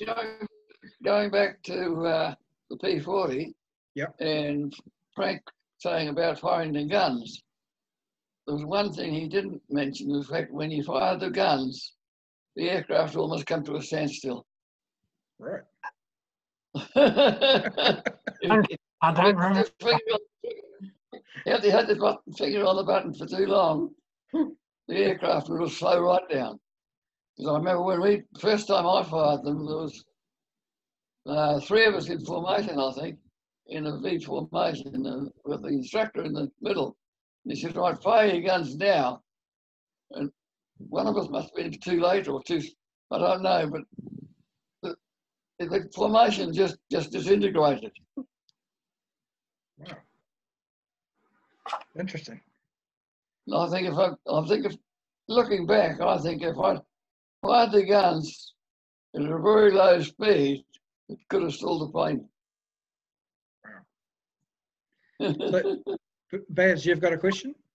Yeah, it's something you brought up before, Dave, about how the P40, the early P40s were Kitty Hawks and the later ones, the ends, were called War Hawks. I was just wondering about two veterans, did you call them all Kitty Hawks or did you call them just P40s? Yeah, Kitty Hawk. I call them all Kitty Hawks. Yeah. They're all Kitty Hawks. The Warhawk, I think it was an English name, wasn't it?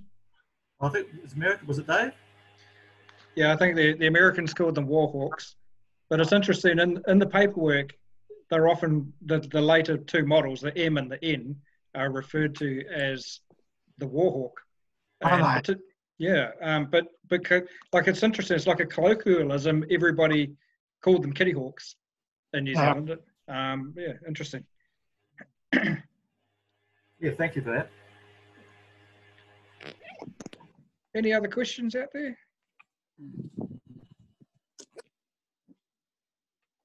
Brenton?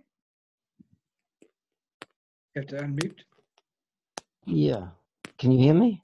Yes. I was talking to my dad, I guess. Mention anything about the night flying? He has a bit to say about that, if I jog his memory. And also flying in the wet.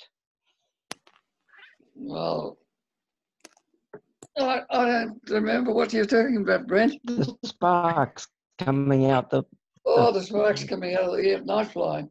Every time you moved the throttle, the shower of sparks came out of the exhaust back either side of the cockpit. A bit off-putting. And I also remember you telling me that when you're flying the Kitty Hawk, if you flew in the rain, you got wet because the cockpits weren't waterproof. Did you find that out? No, I didn't find that out. But then I didn't do I didn't do a tour on kitties. No. Oh. I did a tour on kitties, but not me. That's not a good thing when you're based at Ohakia, because it seems to be always raining at Ohakia. That's right. That's right. Okay, any last questions here for the gentleman? We will need to move on soon. I'm not seeing any hands. Great. Okay, well, thank you very much to our two veterans. It's fantastic to hear from you both, and you know, stick around. We might have some more questions for you at the end, but we'll move on to our next speaker now, which is David Duxbury. He's going to give us a bit of a talk on the history of Number 15 Squadron, who were the first RNZAF P-40 squadron to go into the Pacific. Over to David. Right. Okay. Am I coming on clearly? Yep. You're good. Yes. Well, Dave asked me to speak on 15, probably because I'd told him a little bit about it, because I'd interviewed several of the pilots that were on the first tour, which was in 1943, and also there's a certain amount of well, 15 felt a little bit left out because they missed out on a lot of things that 14 Squadron seemed to get, and that was particularly publicity. Because when 15 Squadron was at Guadalcanal on their very first tour in April 43, or end of April last year, they were there from about the last day of April right through to May and into the middle of June. And they never had there's no official photographers floating around, so there's no pictures of them up there at all. Not in Tonga, not in Espiritu Santo, not in Nandi, Fiji, where they spent a wee bit of time, and certainly not at Guadalcanal. The only photographs, in fact, that were taken of them were there when they arrived back in New Zealand after their first tour, and they were pretty bedraggled. And they got photographed, I think it was by the Weekly News, and of course the picture appeared in the next issue. And the people in Wellington thought they were an absolute disgrace. They were sort of scruffy and bedraggled and looked like, you know, drowned rats that had arrived back after a hard tour. And they felt quite hurt by that, not surprisingly. And they missed out all the publicity because Leo White, the photographer, was up in the islands in about June, July 43. And he took pictures of all the squadrons on operation then. He took the Hudson people and the Catalinas and the Kitty Hawk squadrons, both at Santo and at Guadalcanal. So heaps of photographs are still in the archives. All the negatives are still there. But 15 missed out on all of that. In fact, the only photographs that were the early ones with publicity shots were taken in Whanuapai, which is where 15 Squadron was formed in 1st of June 1942. There's quite a nice spread of them in the Weekly News quite late in the year, just shortly before they went overseas. So as I said, they always felt a bit of, not shame, but they missed out on something through lack of publicity, and was told that right to the end. They always just annoyed that they hadn't got good pictures of them up there. And that wasn't their only grumble, because they were formed, of course 15 was one of the 3 Kitty Hawk squadrons they formed in first half of 1942 in New Zealand. Of course, these aircraft were shipped out brand new from the United States and assembled at, these are E-models, of course. They were assembled at both at Hobsonville, I think about 24 of them or something were assembled, and the rest were assembled at Harewood, which surprises a lot of people. In fact, they assembled some Hudsons at Harewood too. And the reason for that was that they were quite afraid that the Japanese would have, if there were any carrier attacks, they would have hit the main ports, of course, and that would be Auckland and Wellington, and they thought Christchurch might be a bit safer. But they only ever did I think they sent 2 shipments into Lyttelton. I think there were about 18 Kitty Hawks assembled there. So anyway, they formed up these squadrons. They're all brand new squadrons, although, well, I say that, but in fact, 488 Squadron, which was our first fighter squadron that was formed up in New Zealand in September 41, and was sent to Singapore, and had a hard time up there, of course. And when they came back,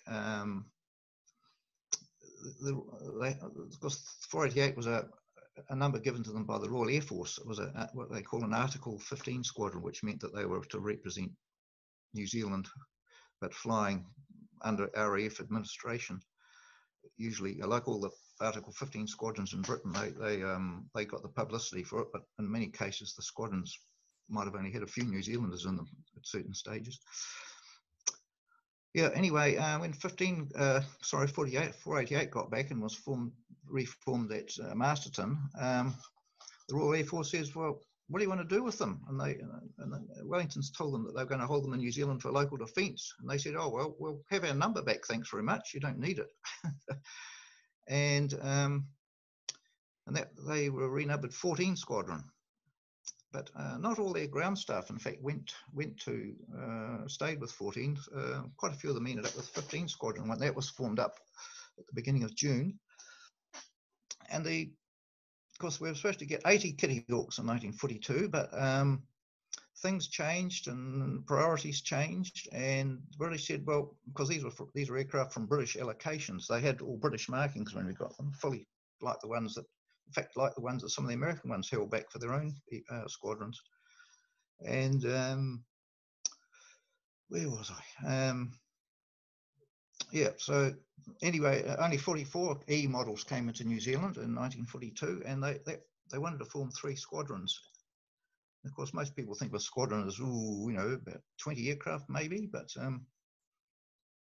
anyway, they decided to have 12 Kitty Hawks and 6 Harvards per squadron, and they were based at, as they formed them, the first one was Masterton, the second one, 15, was at Whenuapai. And of course, that was a station in a state of great disruption at that time too, because they were trying to build all the big runways at that stage, and they only had one runway left for them, and that was pretty rough. That's when they were installing the big octagonal or hexagonal blocks for the runways, great big massive things.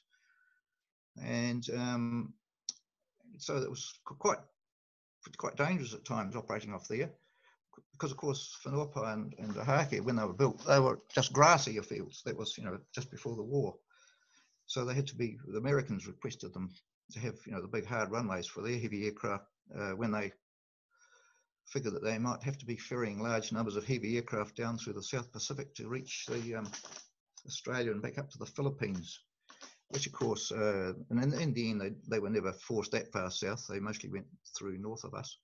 So we had the airfields to ourselves, fortunately.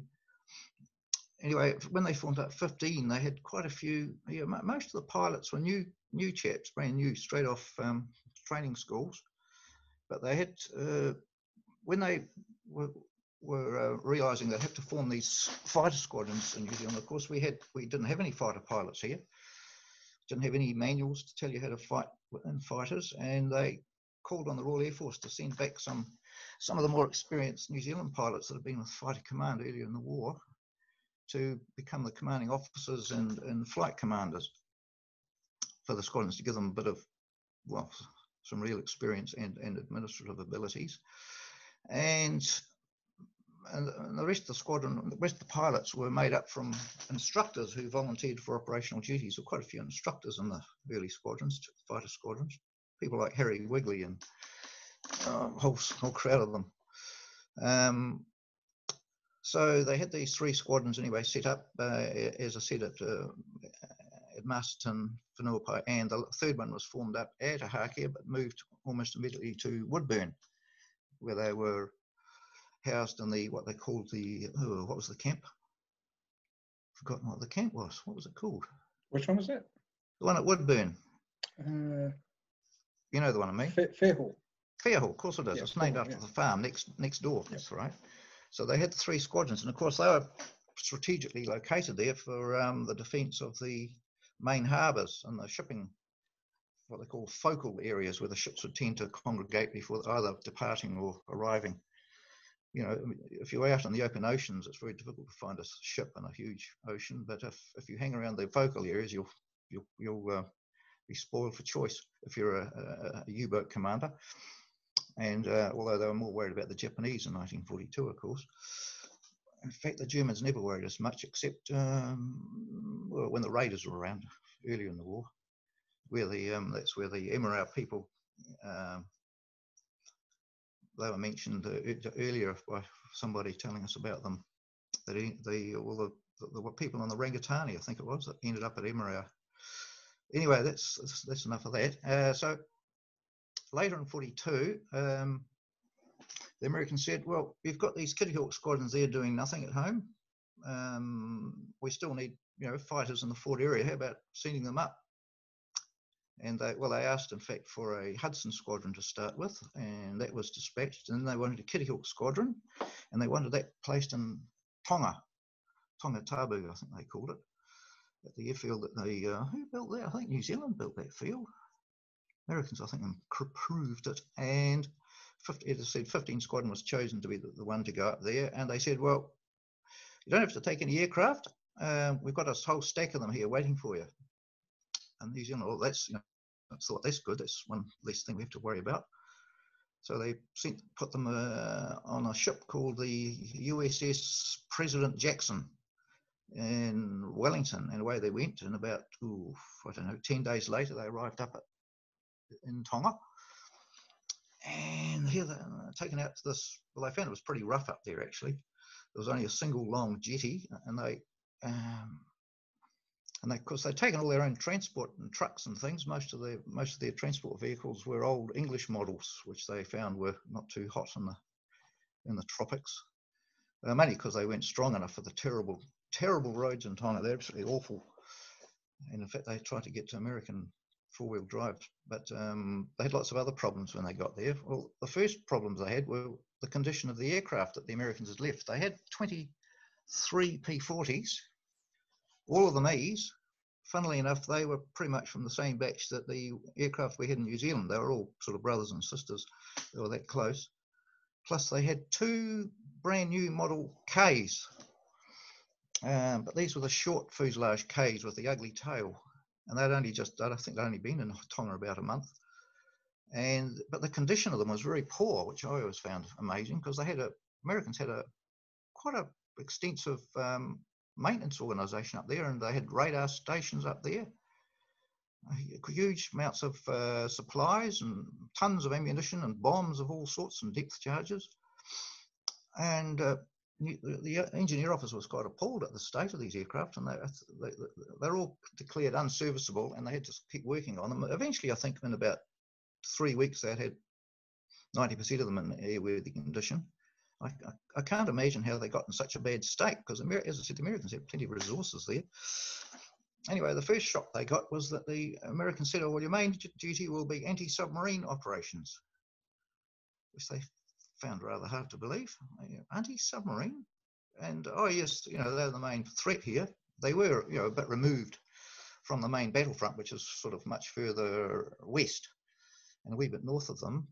In fact, it was actually, even then, it was a backwater of the war, which they soon realised. And in fact, the duty they were doing, the Americans call it garrison duty. You know, it was a garrison, had to be manned and ready for battle, but they weren't actually expected to really come up against anything much in the near future.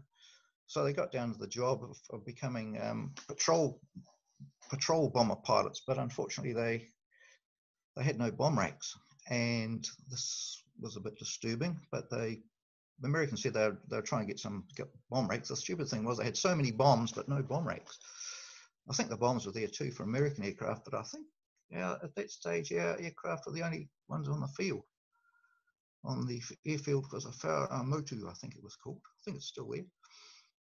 And the Americans had built a compass rose and everything for them. And they, as I said, the technical people had to get on the job. Oh, incidentally, the technical staff at 15 were quite interesting too. They had a little batch of Royal Air Force NCOs and airmen.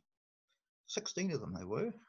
Plus they had a warrant officer, RAF warrant officer, who was their engineer warrant officer, but for some mysterious reason he was sent back to New Zealand. And And they also mentioned that there's some quite interesting files survive which give a report on these RAF airmen. They said, well, they're quite good technical chaps actually, but they mainly seem to hold a grudge against the Royal New Zealand Air Force for kidnapping them in the first place, because these people had been in Singapore when that was put under pressure by the Japanese, and of course they're all forced out in great confusion and ended up all over the place, including New Zealand. These ones just happened to get on the ship that came down to New Zealand, and I think the Royal Air Force said, "Oh, we'll make use of them while you can, and send them back when you don't want them."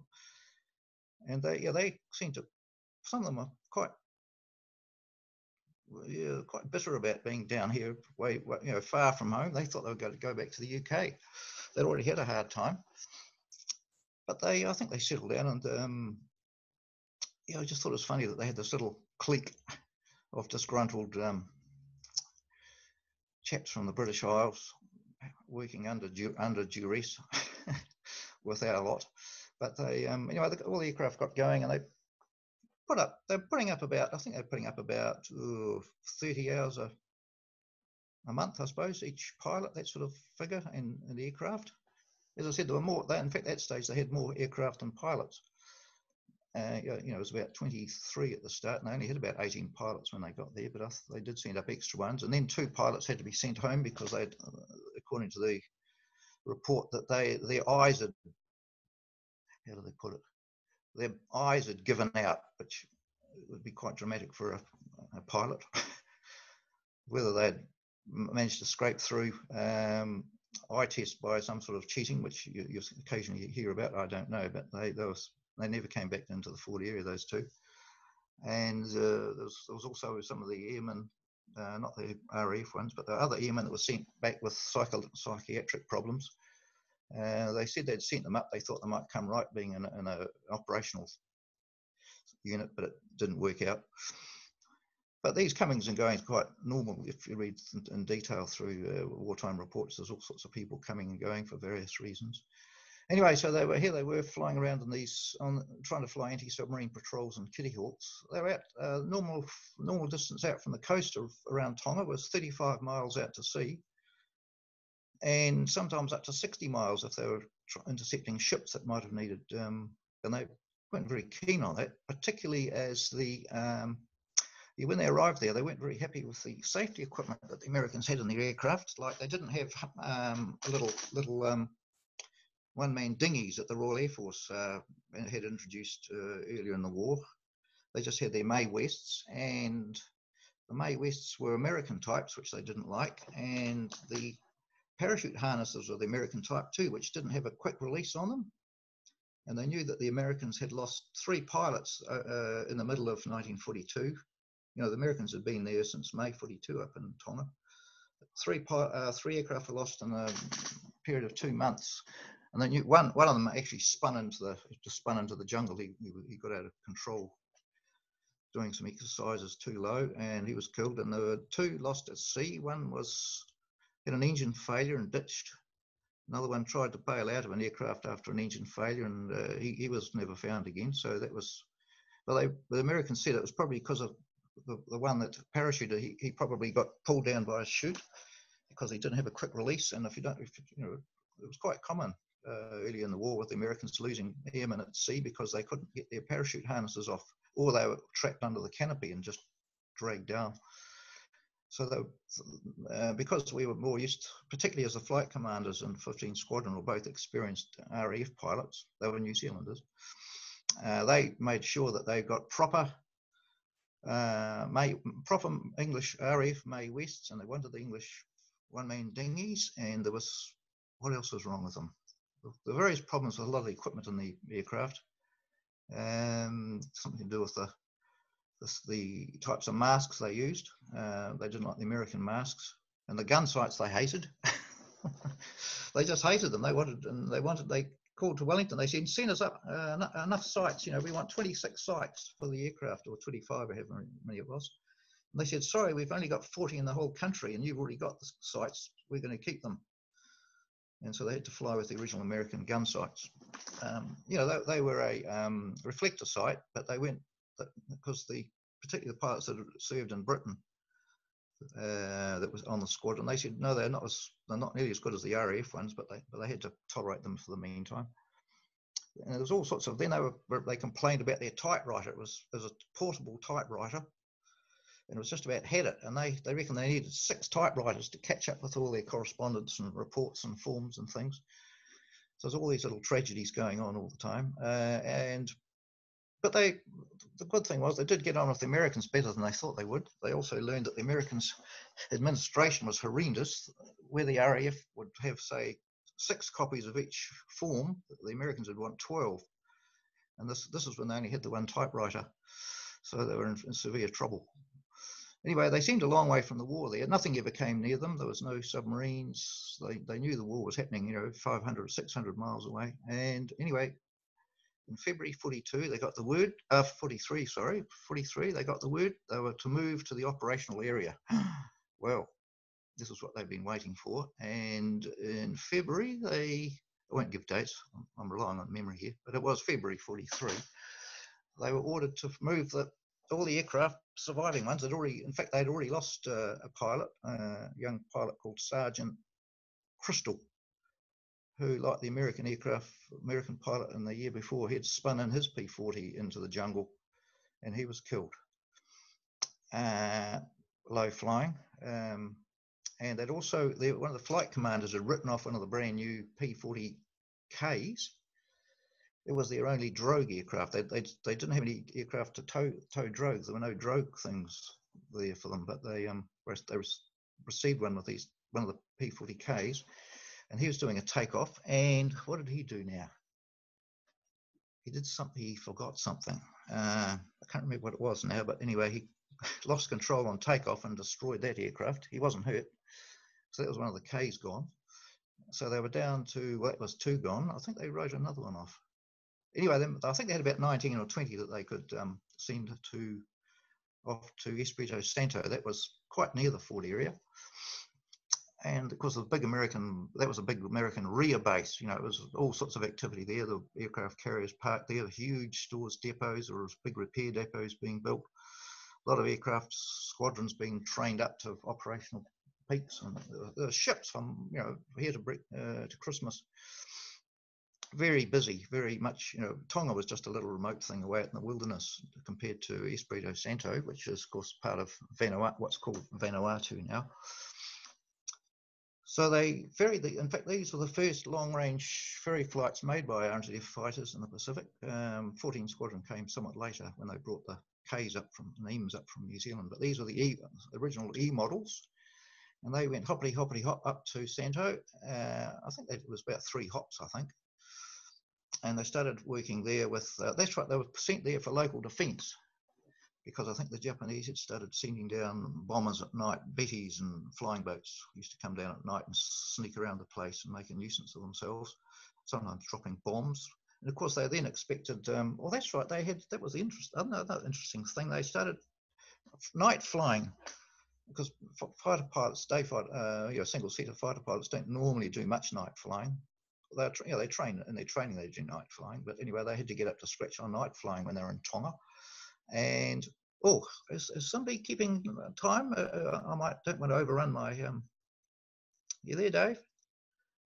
Yep. Sorry, I was muted. Yeah, no, you. I just wondered how long have I used up half my time or 3/4 of it? About half, I think. Okay, I'll keep tearing on. Yeah. I hope to throw in a few jokes soon. Yeah, and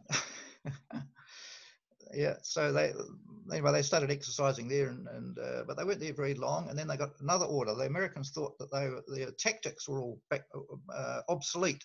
In fact, these RAF chaps that had come out, they were New Zealanders, like people like Mike Herrick, for instance. In fact, he became the commanding officer shortly after this. But he was, funny enough, he had been a night fighter pilot in the Battle of Britain, or just after, or in the Blitz, flying Blenheims.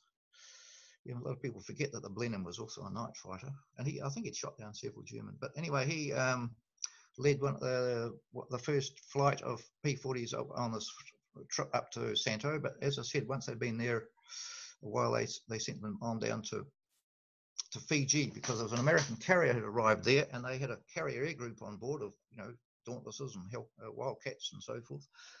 And they wanted the New Zealanders to practice modern tactics.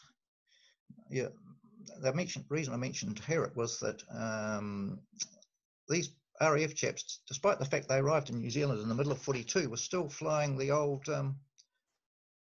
3 aircraft VICs. That was their combat formation. You know, the Germans, as you know, had been using the four aircraft formation, you know, tactical formation right from the beginning of the war. I think they learned it in Spain. Anyway, the Americans had already picked up on this, and they told us to adopt these modern tactics, and also to operate with American carrier air groups to get up to date with American tactics and formations and procedures and so forth. And anyway, while this was underway, they're quite busy. They were flying with just about every day they could with the American, you know, the Americans sending up quite big formations, and they would fly escorts, and it was all practice. And then they lost their commanding officer in a horrific crash when he flew straight into a Dauntless. And they both spiraled in. There were 3 men killed during this exercise, and that was quite a shock to them. But I've heard it said, it sounds terrible, but I've heard it from quite a few of the pilots in that squad, and they said, well, it was possibly the best thing that could have happened to them, because they knew, I won't mention his name, but he was a well-liked chap. He'd been a pre-war as commercial pilot with Cook Strait Airways, flying the Rapides on the Cook Strait runs. But they said he was a typical commercial pilot. He took pride in his flying. All his flying was beautiful. But they knew that that's the sort of flying that will get you killed in operations, particularly on fighters, where you have to fly as rough as guts. You sort of be slamming your control stick in any corner at any time to fall, you know, to get the enemy off your tail. And I was telling you, several of the young type pilots told me too. They said, yeah, he was too proud of his flying. And anyway, Herrick was promoted to squadron leader in his place, and he led them up to Guadalcanal when they went that far north. So then they, from Fiji, they went back up to Santo in late March, I think it was, and they did a little bit of more flying there. And then they got the word they were going to go up to the front line. And of course, the front line, and this was the end of April 43, was Guadalcanal, because that had been invaded by the Americans way back in August 42. But the Japanese put up very fierce resistance for quite a long time. There were some huge battles. It was a real hellhole there around Guadalcanal for quite some long number of months. And, you know, battleships were sunk, and aircraft carriers were sunk, and hundreds of thousands of troops were killed, and pretty horrific time at Guadalcanal and areas around it. Ships, aircraft, day, night, anything could happen. So arrived at Guadalcanal, and they could smell it was different up there. And hello, what's happened? Lost my picture. Never mind. Can you still see me, Dave?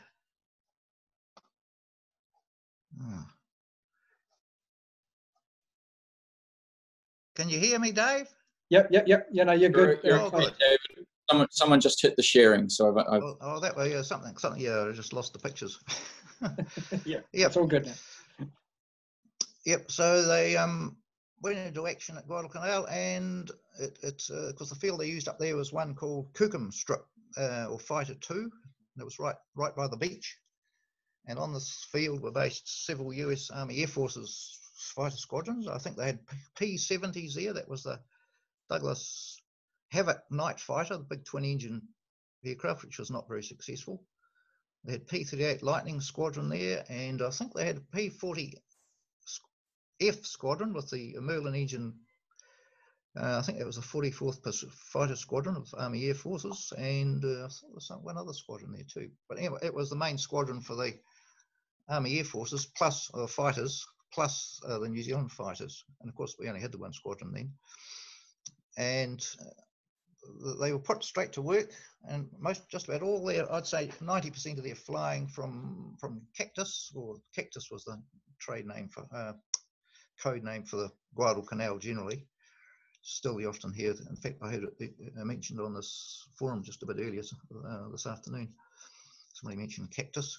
Yep. The main job for them was air defence, local air defence, which is the job they did in New Zealand, of course.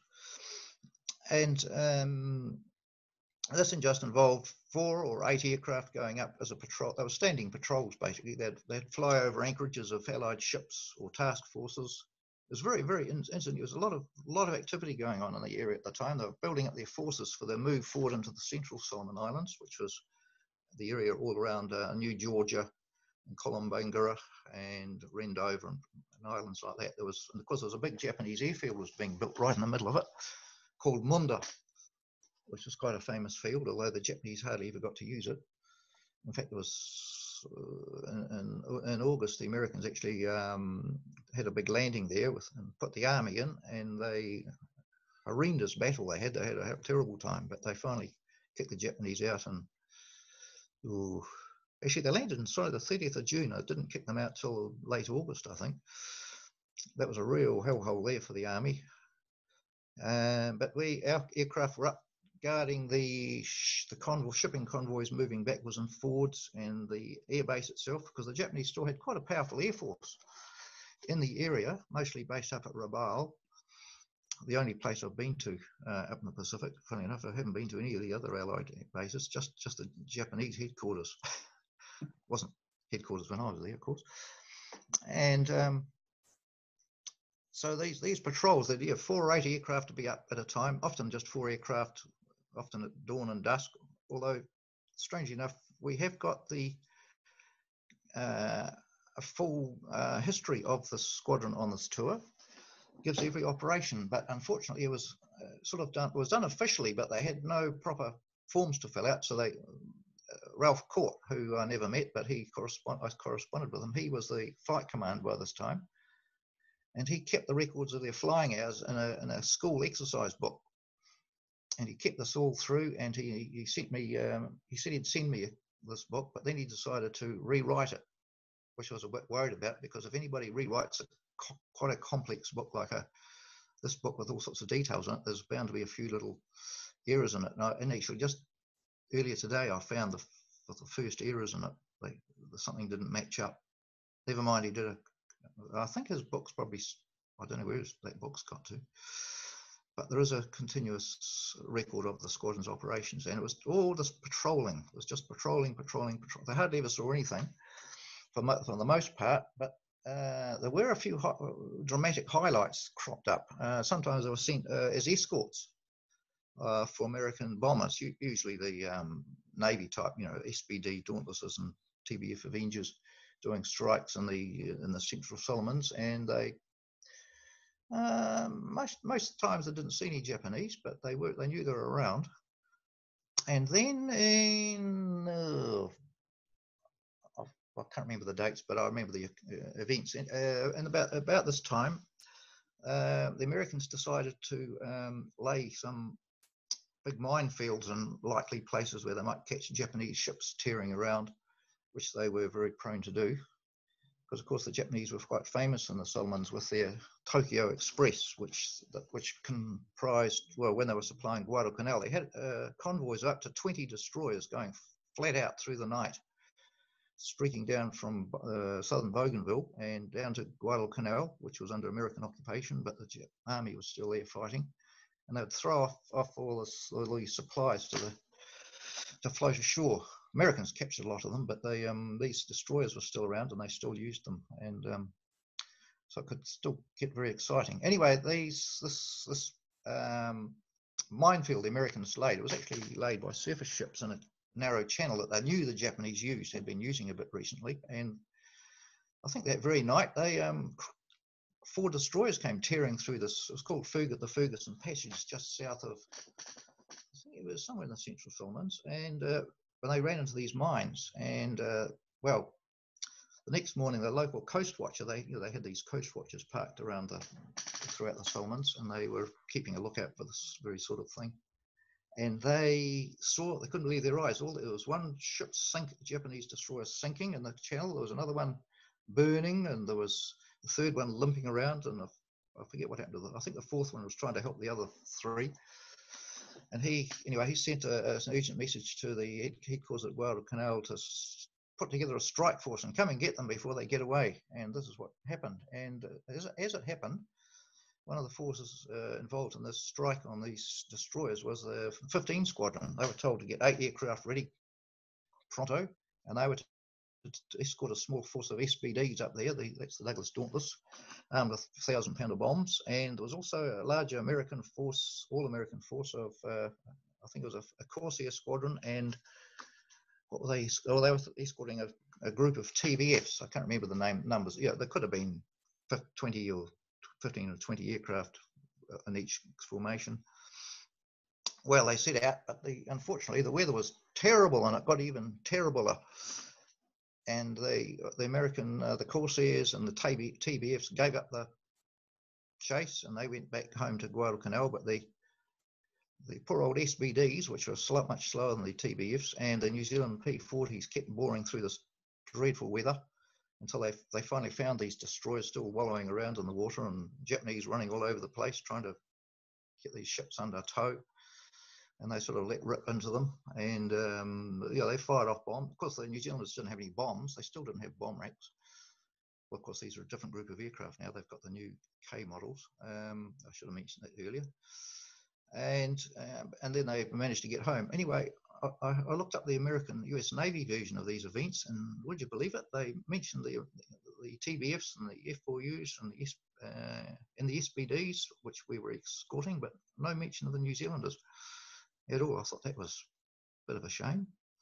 That was in Samuel Eliot Morrison's series of books, United States Naval Operations in World War II, which is generally excellent reading. Actually, it's a very good book. But I thought he should have mentioned these little allies in there, because they got escorted these things right through all this dreadful weather, and they then did strafing of these destroyers, which were still fully armed, of course. It was very torrid sort of fighting, and if you got hit on that sort of stuff, you'd just fly into the sea. And the amazing thing was, I found out that a couple of weeks later they had another go at those ships, but I have to look into that. I didn't realise they'd been attacked twice. Anyway, but they had a few more escort raids up to escorting American bombers, usually the Navy type single-engine bombers. But it all changed into June 43, when Admiral Yamamoto had decided to mount a big raid, a big effort to push the Americans right out of the. Well, he was going to heavily attack Guadalcanal and try and force them to stop advancing on Munda. And I forget how many aircraft he. I think they probably flew down about 200 aircraft or something from Truk in those central Carolines down to Rabaul, and they flew them out of there down to from Rabaul down to Guadalcanal. And there's some pretty heavy. There were 3 successive raids. I think they were on about the 7th of June and the 9th and the 12th, something like that. And they had quite they're constituted differently. I think one had a big fighter suite that went with it. Others were just bombers, and there's a fair bit of firing and fighting there. And the 15 Squadron did claim several Japanese aircraft there. I think they had also had a pilot injured. In fact, I'd forgotten to mention that on about the second day of operations at Wellington, actually just on one of the patrols, because dawn patrols then, it meant that you actually took off in pitch darkness. They had to take off before dawn, and of course in the tropics you get very, very black dawns. And well, the young sergeant pilots called Sergeant Manz, Freddie Manz, M-A-N-Z, which you might recognise as a German name. He was one of the Kitty Hawks taking off off Kukum Strip, and had an engine failure just as he was climbing out. I think the other pilots saw him, and they just said they saw some bit of flame, and then the aircraft flew into the sea and exploded, and that was the end of Sergeant Manz. Funny enough, I met his brother back in the day when I was visiting Ross McPherson up in of the Wings magazine fame at that time. He introduced me to his brother, and he told me all about that sad event. And I think he was the only pilot they lost, apart from the one in where was the other one lost? In Tonga. So they had quite light losses, really. But anyway, it came 12th of June, I think 13th of June, that was their last operation. Probably another local patrol. And they were then sent back to Santo. I think they fitted a few flights there and then on an aircraft, and they all turned up back in New Zealand, where they, as I mentioned earlier, they got photographed by the Weekly News, which they wished they hadn't been, because, as I said, it drew adverse comment from their commanding officers and the powers that be. So that's, they went on to another 6 tours, I think, but that was the most interesting one, and I think, partly because it was so little recorded, and I thought they'd lost all records of it, but they have sort of turned up, and you can read about them. In fact, Chris Rudge's book, was it Air to Air, which some might be familiar with, it's got very detailed descriptions of their actual operations, air to air stuff there, and even the official history version of their time up there is quite good, apart from one serious error, and that was that they spelled the name of their commanding officer of the squadron, the one who was killed in a collision with the Dauntless in Fiji. They got his name spelt wrong, which I found difficult to fathom. Yes, that's one I wasn't going to tell you. So that was their tour. As I said, the next time they came up for their second tour, they were flying P-40Ns. In fact, they were the very first Ns that were taken overseas, and that was in August, I think it was, early August 43.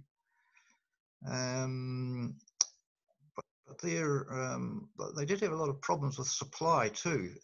One thing I remember was that even in Tonga, they tried to get aviators' sunglasses for the pilots, because they were flying all over the sea on these so-called anti-submarine patrols, and of course they got a lot of glare and stuff, and apparently the only trouble was, it was only in September, this is just a month before, that the New Zealand government and the Americans had come to an agreement about lend-lease supplies to New Zealand, and this agreement was drawn up and signed and everything, and it basically said that the theatre commander, this is in this case the South Pacific Theatre Commander, was responsible for making sure they were fully equipped, and they should be supplied with any equipment they didn't have or any unsuitable equipment.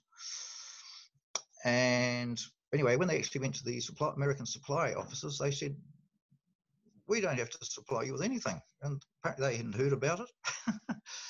It must have taken some time for this to filter down through all the different layers of command. And eventually they grudgingly admitted they probably did have to supply them, but they wouldn't give them any aviator sunglasses.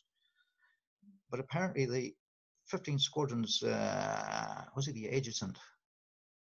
Or was he their operation? I think he was an operations officer. He managed to wangle a pair. He must have known people in high places. He managed to get them, and he wasn't even a pilot.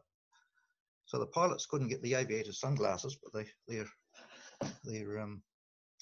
adjutant could. That quite annoyed them. And of course, that also, New Zealand was very poorly set up for providing proper tropical clothing at this time too. The Americans were supposed to supply them with proper modern tropical flying suits and helmets and all the rest.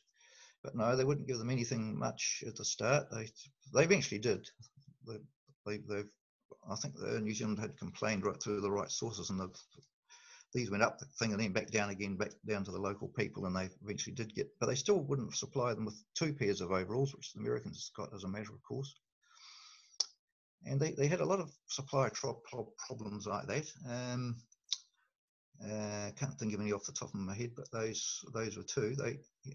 As I said, they had to get extra parachute. Oh, that's right, they had to get extra parachutes from New Zealand and guns. Well, they didn't get the gun sights, but all those early difficulties were typical of what happens in these situations. You know, later in the war, things improved out of sight, of course, but they just happened to be the pioneers and suffered the consequences of being pioneers by running up against the American supply system, which was good, but they just didn't know the RNZAF existed and didn't realise they were responsible for equipping it with modern fighting equipment.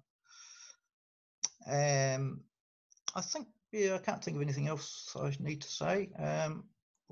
Will that do, Dave? Yeah, that's really good. Thank you very much. Are there any questions out there for David? If you've got a question, put your hand up. Yep. Don't want to answer questions about colour schemes. Zach Yates, you have a question? David, good to put a face to the name at last. It's not a colour scheme question, don't worry, but it is sort of along those veins, in that did 15 stay with the P-40 all the way through, or did they end up going to Corsairs or something else along the line? They all went to Corsairs, yep. When the Corsairs started to arrive, the last P-40s were flown by, on operations, were flown by 17 Squadron on the 2nd of June 44, and that was the end. That was the last P-40 operations in the South Pacific. And in fact, they were they're still the South Pacific, but that was the area they were working in at that time was called the Northern Solomons Sub-Command, I think, and that was from Torquay Strip.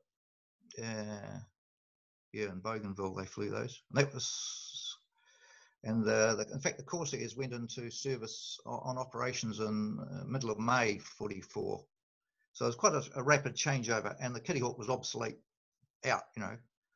The Americans had withdrawn theirs. In fact, the Americans had I think I mentioned earlier, they had a Merlin-equipped, Merlin-powered P-40s at Guadalcanal too. In fact, they had some fancy markings on them. I can't remember what they were, but it was the only squadron I'm aware of that flew them in the South Pacific. I think it was the 44th Fighter Squadron. Apparently, they were very similar performance to the Allison-powered ones, but I think they had a bit better supercharger. Of course, that's not a turbo, of course, just the engine-driven big blower at the back. And yeah, they got, basically New Zealand was allocated, I think it was 368 F4Us, that was the Corsairs, for delivery in 1944, and that was designed to replace all the Kitty Hawks in the Ford area. And they also sent further shipments to New Zealand. That was another 77, I think it was. And that was, and of course, that was the force, that number of aircraft were used to build up the Air Force to 12 fighter squadrons by October 44. So there's, of which, I think by 45, they could have 8 Corsair squadrons in the Ford area. They had 4 at Bougainville and 2 on Emerau or Green Island. And the last bases they used were at Los Negros and Jacquinot Bay on New Britain. So our Air Force in the last year of the war was basically the 12 fighter squadrons plus 6 Ventura squadrons plus 2 Catalina squadrons, plus transports that went backwards and forwards, and a few utility aircraft up at Guadalcanal for drogue towing and that sort of local mail flights here. Okay. Yeah. Are there any other questions, anybody? Put your hand up if you have a Luke Herbert. Just 2 brief questions. Under land leases, I understand it, after the war was over, equipment had to be destroyed. So what happened to all the supplies? And just a second question. Oh, should we do that one first? Yeah, sure, if you like. Yep. Then we'll clobber the other one if I can know anything. Yeah, I do know a little bit about this. Not take up too much time. Basically, because a lot of people have got a misleading view of land lease. Of course, that was the popular name for it, but of course, I think the official name was mutual aid agreements, and that gives a better idea, because there was actually no leasing of aircraft during the war, but they were aircraft came under the Allied aircraft, all at a certain point, all came under the control of the Joint Chiefs of Staff, or was it the Combined Chiefs? Basically, there's a big headquarters set up in Washington that had the strong presence of the RAF, but basically the Americans and the British controlled most of the aircraft production for all Allied air forces, and they controlled where it went. And of course, that was based on political matters had to be taken into account, but basically the operational commanders, the commanders of operational theatres had they would put in bids to Washington to get so many squadrons of this and so many squadrons of that, and they had to decide on priorities, and New Zealand was put in with South Pacific Command. So basically what we got was basically decided by the South Pacific Commander, who was a naval officer, of course, senior naval officer. He put in his preferences. And basically, the RNZAF in the Pacific was designed by the United States Navy. But New Zealand was issued with the aircraft. We were responsible for maintaining them and manning them and everything. and responsible for looking after them properly. And they said basically payments will be decided after the war. And of course, Allied Air Force, Allied countries, of course, also provided the Americans with stuff, like New Zealand in particular, provided vegetables in vast quantities, apparently. And you can't imagine, you know, how many vegetables would you have to provide the United States Army with to get, you know, get a Ventura bomber, you know. Mind boggles. But anyway, what happened was they had the post-war, they said everything will be decided in the peace. That's the time to decide. You don't decide these things in war. So in 46, they had discussions in Washington with the New Zealand Party and the officials of the whoever were administered Lend-Lease. And they said, well, New Zealand supplied just about enough stuff to us, the Army and the Navy in the Pacific, enough stuff. It just about balances out. I think there was a small amount of cash involved, and I think we even got a few extra bits thrown in by the, because the prices of the aircraft were quite interesting. They weren't at the, I think they charged them at the value of when they were new, or in the case of the aircraft at Tonga, which they took over, they actually depreciated them for each month that we hadn't had them. They were taken into account too. But basically, New Zealand ended up not actually having to pay much at all. But of course, the agreement was if we wanted to fly them and keep them, that was another story. In fact, we kept very few of them. In all the Venturas we had left, they went out in the junk pile. All the Venturas went out in the junk pile. Most of the Hudsons did. All the Kitty Hawks did. We kept some Catalinas, although funnily enough, most of the ones we kept were Canadian built, and we had a slightly separate arrangement with them. We kept a few Avengers. I think the United States Navy had forgotten about them, and we kept some old Dauntlesses that the American Navy didn't want. So it was all settled fairly amicably in August 46. But as you say, if you want, of course, the most famous ones were the DC-3, the C-47s, which became the DC-3s for NAC in 1946 and 47. We had to pay for them, but we paid very little. Even though those aircraft were only about 2 years old, some of them were brand new. We only paid about £5,000. I think, was it £5,000? It was very little. You know, it was only about a tenth of their actual price.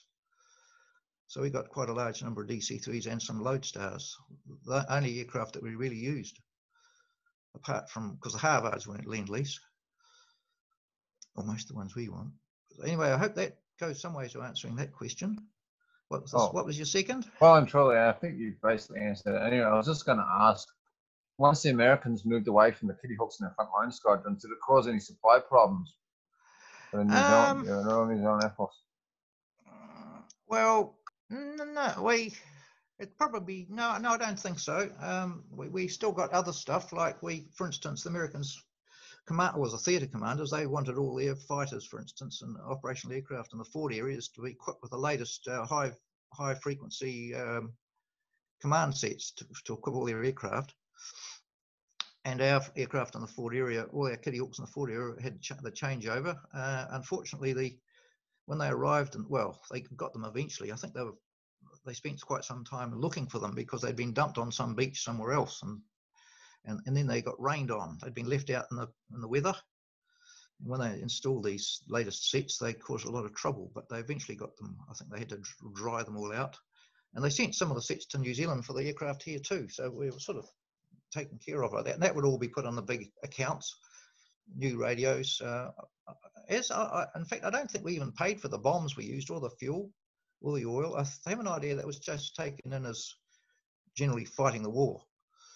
Because what the American government wanted was not so much to do with the aircraft or the bombs, but they wanted other lives, not just American lives, but we had to put our lives of our men in harm's way too. That was the whole point. They wanted real assistance fighting the war. They didn't, for instance, the Americans didn't like the idea of us having Kitty Hawks on home defence in New Zealand, because they said there's no threat. We're keeping them away anyway. You can release them, and we even though they were supplied to Britain under under their Lend-Lease agreement, we sort of took over that. And same, most of our Hudsons were from British Lend-Lease allocations. It all gets quite complicated. In fact, they seem to be confused a bit about some of these things. So, oh, did I answer the second question? You did, thanks. Oh, thank God for that. Yeah. Are there any other questions out there for David before we move on to John? Yeah. Nothing about colour schemes. Brent, have you got a... Yeah, can you hear me? Yes. I do. Okay. What were the reasons given for why New Zealand wasn't included in any more forward contact? You know, like we were held back on garrison Well, duty. it's largely politics, especially, well, you're probably aware that the, what was his title? Admiral, who was Ernest J. King was commanding, what was he called? He was the officer commanding all the United States naval forces. He was the top dog in the US Navy. Well, certainly the operational part of the Navy. He didn't like the British, and he let everybody know that, and New Zealand was sort of caught up in that to a certain extent, and that did permeate the flavouring a bit. He wasn't against the war or anything, he just didn't like the British, and he didn't like the British getting more into the Pacific. In fact, eventually they decided that Australians and New Zealanders could only participate in former British territories. Well, you know, territories have been overrun by the Japanese. They should, you can see what he's getting at here. He says that they should be prepared to fight for their colonies, because that's what they were. You know, because you see, all the Solomon Islands were British territory. Because the New Hebrides were joint French-British, and there were lots of other British, you know, the Gilberts and the Marshall, well, Gilberts and Ellis Islands were British territories. Papua New Guinea was British or Australian territories. So they said they should, those air forces, national armed forces of those countries should be involved, mostly getting their own stuff back. And if it was former American colonies, or the American US Navy was getting so big by that time that it could take care of all that sort of stuff anyway to the north. Although, strange enough, they occasionally did have to call on the Australia and New Zealand. For instance, the Australians were asked to send up the Americans didn't have enough aerodrome construction squadrons, and they were furiously trying to build these new fields in the Philippines, and they wanted more capacity, so they asked the Australians if they could loan them a aerodrome construction squadron, which was, I think, sent up there. We occasionally helped, like they asked us to ferry up some American Corsairs up to the Philippines too. I think there's only about 8 of them. I think Dave knows about these. They were ferried up. They were just little jobs. We also ferried some very old American Navy Catalinas up to Hawaii, for instance. That was just through this chain of command, and it was just a job. And there was no great political implications there. We were just delivering old aircraft back. So it was basically political. And as you know, the Admiral J. King too, Ernest J. King, he didn't want the British Pacific Fleet in the Pacific, but he got overruled by Roosevelt, I think. But it gets very political that later part of the war. I think so. Yeah. Heaps of books about it. Yeah. Well, thanks very much, David. It's been a pleasure to hear about the history of 15 Squadron there and all the other things around it. Yes. I think we should move to our last presenter now, sitting in his cold hangar there waiting. So over to John Saunders. Hi, John. Don't forget to unmute yourself.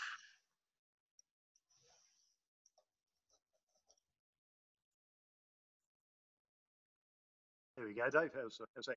Yeah, that's good. Yeah, we can hear you. Hi, everyone. I thought just to wrap up Dave's forum, we'll just have a quick walk around the hangar here and show you what we're up to P-40 wise down in Blenheim here.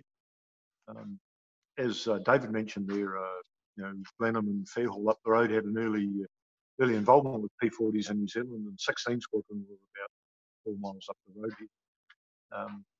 So what we've got in the hangar here, we've got 2 P-40s. There's actually 4 P-40s on the airfield here at Amaka. the two we've got here. Let me turn the camera around. We'll give you a quick walk around and show you what we've got here. Right. So starting over here, this here is a P-40E that I've been working on for a long time. The actual fuselage was built up in Auckland by Pioneer and specifically Will Lowen. Most of the skin work on this aircraft is new, although a lot of the parts in it are original. So, for instance, that windshield there is actually off an E model aircraft that's served up here at Fairhall. And Will's done a great job of building the fuselage over about the last 3 or 4 years, and we brought it down here to Blenheim to fit it out.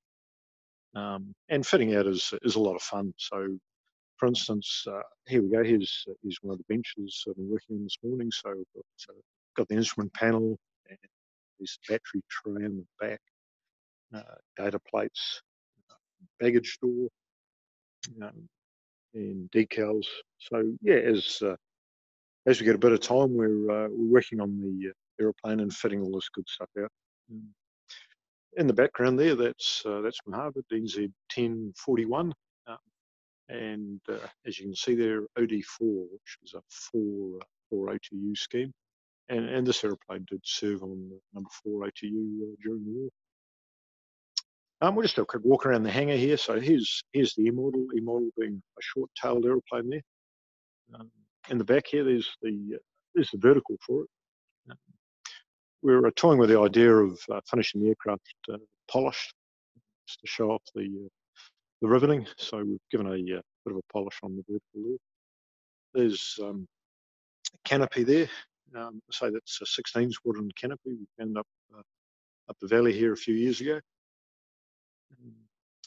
Walking over here, here's the cowl hoop. It's a cowl hoop in the box below there are the radiators for the aeroplane.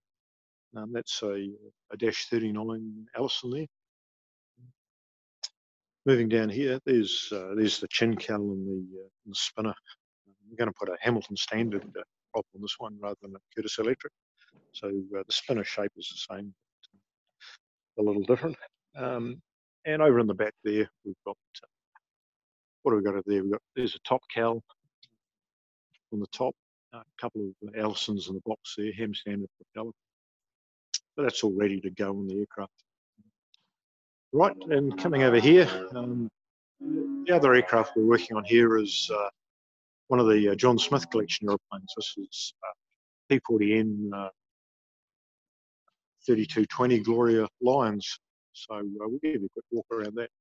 There's the engine for it over there, a Dash 99 Allan. And the rear of the fuselage there. There you go. There's the number. And of course, it's in the white Pacific markings there. Here's the sort of the rest of the aeroplane. For those of you who know the history of the aeroplane, it was up in Torquay for 4 months from February to June 44. Came back down, did a war bonds drive in Christchurch, and then spent the rest of the war on number 2 OTU. So it's a 2 OTU coded aeroplane. And sort of in the middle there, you might just be able to make out an FE code. Let me just come over to the bench. There's a few photographs that help us a lot. These are photographs that have recently been put on the Air Force Museum site, and they show this aeroplane here. It is up in Torquay.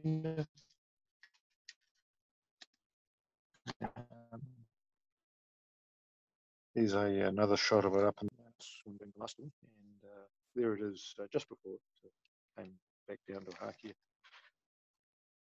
As I mentioned, it did a war bonds drive in Christchurch. There's this aeroplane in Cathedral Square, and close up of it there. These two photographs here are particular favourites, and the reflection there, but you can see it outside the old movie theatre there in the background. Casablanca is on in the movies, which is kind of cool. So we've got some pretty good photographs. We know what the aeroplane looked like. when it came back to New Zealand. So that that helps us a lot when we're doing it up to static here. What the intention is we're not going to repaint it. We're not going to turn it into something it's not. But what we want to do is stop any corrosion on it and get it looking pretty much representative of how it was when it was down in Cathedral Square for its war bonds drive. So we've been working on the cockpit in here. And when I say we, there's a team of us here at the market. Mike Nicholls is leading the push on this one, and so in the cockpit here, we've put a new instrument panel in there. We've got the throttle and the trim boxes working there. We're working on that lower switch panel there. Get all the switches and rheostats and everything working in it. On the side here, you can see the 55 bomb markings, which represent raids from Torokina through to Rabaul, and the 2.5 Japanese flags, which we seem to think come from Jim Balfour, who flew the aircraft, and they're his personal kill markings rather than the markings of this aircraft. You can hear us okay there, Dave? Yep, okay, right. And so just moving around the front here, we've done a bit of work on the firewall there. So there's the glycol tank at the top, the oil tank in behind there, and that's all due to go back in. The cowlings for this aeroplane were all disposed of in the 50s, so we're going to have to do a bit of imaginative work to get cowls on it, but we do have an original end model cowl, a chin cowl, a side cowl, and a top cowl. So we'll put those on the aircraft, and that'll help there. They're just coming around the side here. Oh, we've got a visitor in the hangar. G'day, Graham. You're live on Zoom there, Graham. Wonderful, yeah. So on the side here, I guess what we've done here is, we see here, there's the aircraft when it was in the scrapyard at Rooker here was lifted up with a big wire rope, a couple of big holes punched in the side of the aircraft. So we've repaired those, and we've used the the wartime structural repair manual so that it all looks in place. Found the world's biggest bird's nest down inside the fuel tank there. Must have been a bloody swan or an egg or something really big. And then over here we've found a bit of stuff that we're going to put with the aircraft. So we're going to put a drop tank on it. We've got the wings for it. They're in pretty good shape. There's the windshield there. We've got some new glass coming for that. We'll put in there. There's a couple of bomb racks there. The aircraft was not involved in air-to-air work. It was an air-to-ground machine by that stage of the war. So we put a couple of bomb racks on it. We've got a couple of 250-pound fiberglass bombs coming for it. We'll get the radios put back in it. And things like control sticks.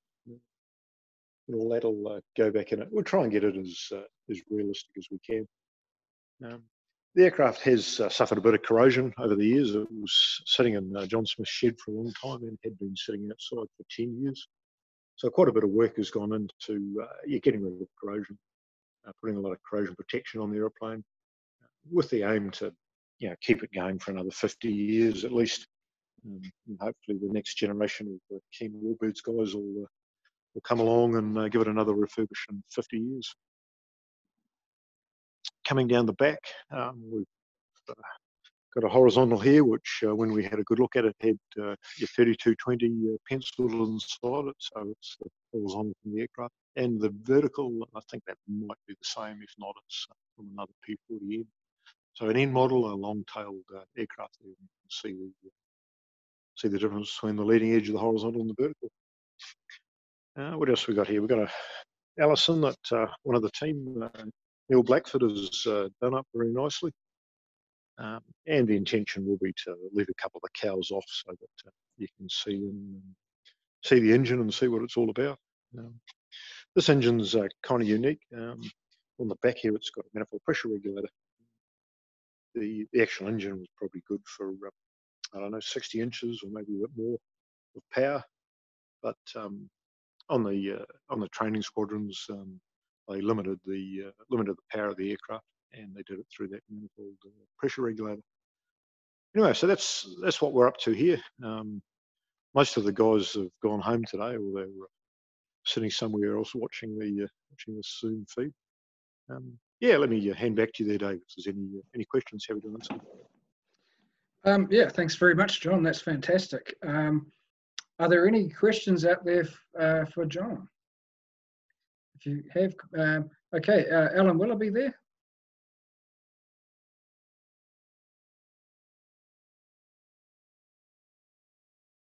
Hey, We lost you, have we, Allan? there we go. Yeah. You hear me now? Cool. Yep. Just a quick technical question on the P-40E. I noted when you posted some photos on the John Smith collection on the forum, you had posted a photo of the E model showing a flare dispenser, but I couldn't quite work out whether it was actually on top of the fuselage, if you can see it here, or on the bottom. You able to just give me any information on that, please? Yeah, sure. It's Allan, is it? Yes, it is. Yes. Yeah, yeah. The E-model P-40 that's over in the Smith collection is kind of a unique aeroplane. It's a RAF spec P-40E. Yeah. And what they did in there is they put the Plessy rotary flare dispenser in the back of it. And that was used in like Mark I Spitfires and I think Hawker Hinds and things like that. And it's in the roof, just behind where you typically have the radio mast on the P-40. So the radio mast sort of sits in about there. Yeah. And your flare dispenser, there's an opening here, and the rotary dispenser is up inside there. Oh, right. Okay. So it's on this the port side then.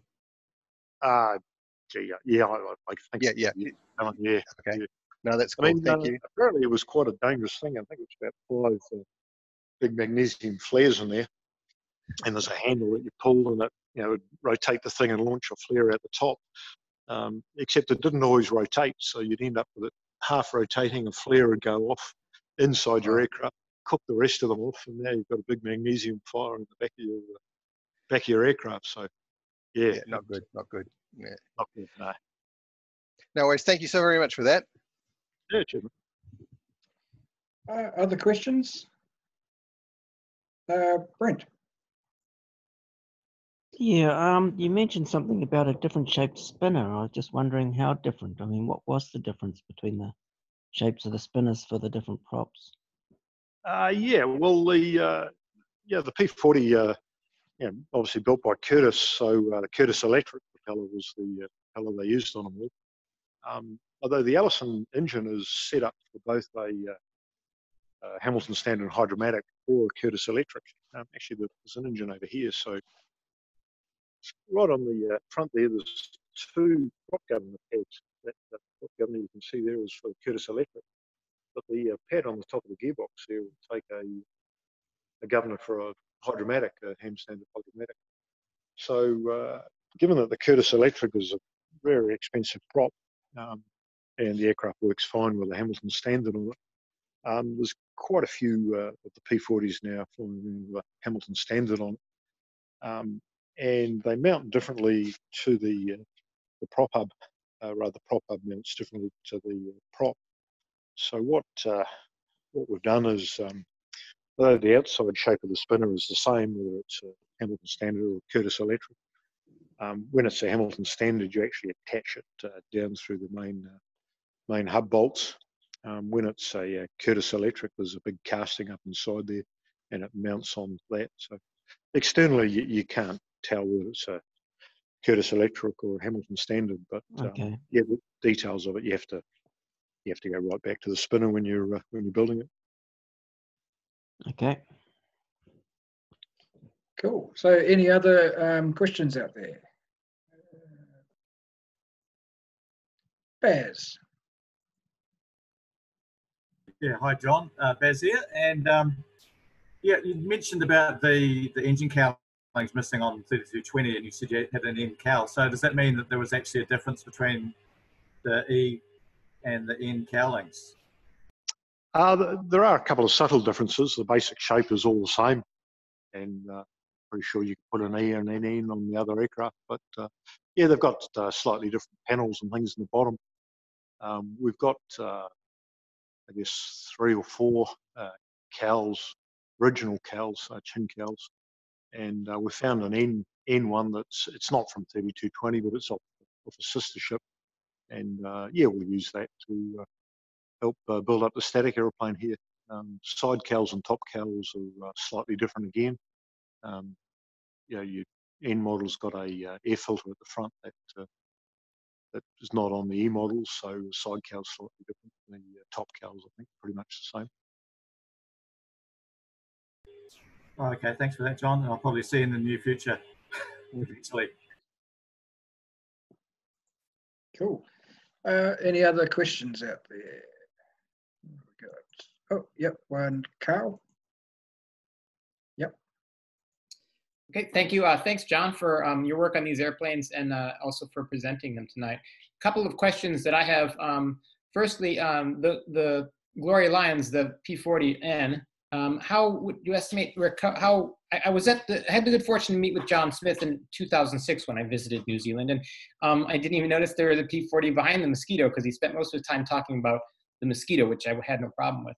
But I took my look at my photographs when I got back home and saw the P-40 sitting there. I didn't know there was one in that shed, but I knew he had one, and in fact I knew he had 2. So the P-40N, how complete then? You say something's missing, so roughly idea, like 60% complete or 30% complete? How complete was that airframe?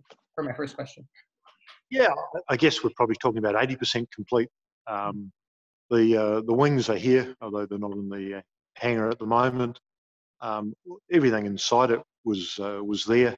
I mean, as we're refitting stuff, all we've done is found it in another box over in John's place and refitted it. There's only a few minor things missing, to be honest. Okay. You know, so yeah, no, it's a real, you know, it's a real barn find. Yeah, it's wonderful. You had mentioned something about the instrument panel, so I thought maybe that was something that you guys had to provide, but that also came from the collection then? Yeah, there's a bit of a story behind that one. I don't think that panel actually did. This is an N panel. The panel we found over there was an M, slightly different. So we've kept the M panel and installed the correct. I mean, the aeroplane's an N20, so as you can see, there's no artificial horizon in it. They took all that out with the lightweight P-40s. So yeah, we've kept the original panel that he had and put the correct N20 one in. I think it's great that what you guys are doing with this. I'm sure that John would be happy with it too. I would hope so anyways. It's quite nice that you're preserving it and conserving it in this manner. The second question is about the other aircraft. And what is there a plan for that, long-term, short-term plan for that? Can you share that, or is that not public information? Yeah, I mean, we probably can share a few details there. I mean, what we've done with all the other airplanes, and they're not our aircraft. They're owned by the Smith family. And what we decided to do there is, they're not exactly publicity shy, but yeah, it's not really their thing. They don't share it hugely. So what we agreed to do is there's a thread on Dave's Wings Over New Zealand website, and my buddy Mike Nicholls from time to time puts a few updates on there, and that's probably the best way to do it, rather than go on a verbal. So in due course, Mike will update Dave's thread there, and as the family decide what they're going to do with aeroplanes, we'll put a few quick updates in there. Okay, well, thank you very much. Yeah, cheers. Thanks, Carl. Any other questions out there? Just looking around. Another one from Brent. Yeah. Is it possible that they changed those instrument panels when the planes came back from the Pacific, so that they did have all the horizon, all the instruments that they needed? No, they didn't. No, I mean, this aeroplane's got a couple of things on it that are kind of unique. Let me just come over to the throttle quadrant on it there. You see that there's a little notice there. Notice this airplane is automatic prop governor control. So the prop governor here, the lever is locked. And some of the N models, the N20s here, they had a automatic prop governor box in it. So even though it's an electric propeller there, there's this electric switch. On this particular model, for instance, so yeah, they've locked the prop control. No, they didn't. They didn't change any of the panels out. And I guess if you read some of the P-40 books, the guys had a real challenge when they hopped in an aeroplane, because on the OTUs especially, they had E's, K's, M's, and N's. Yeah. You know, they hop in the aeroplane, spend the first 10 minutes trying to figure out how it's different to the one they flew in the morning. But yeah, taking the artificial horizon out of these airplanes, I think, is a crazy thing to do. I mean, they're flying up in the islands, lots of weather, lots of cloud, and you don't have an artificial horizon. Yeah, kind of crazy. Huh? Yeah, agreed. Thank you. Cheers.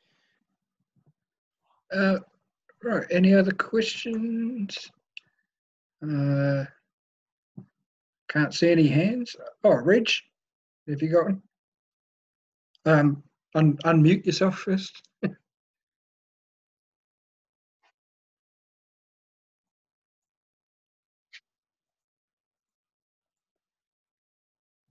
Actually, while Reg is doing that, Dave, let me put a plug in for Chris Rudge's book here, Air to Air. For all you keen RNZAF historians, it's a great book.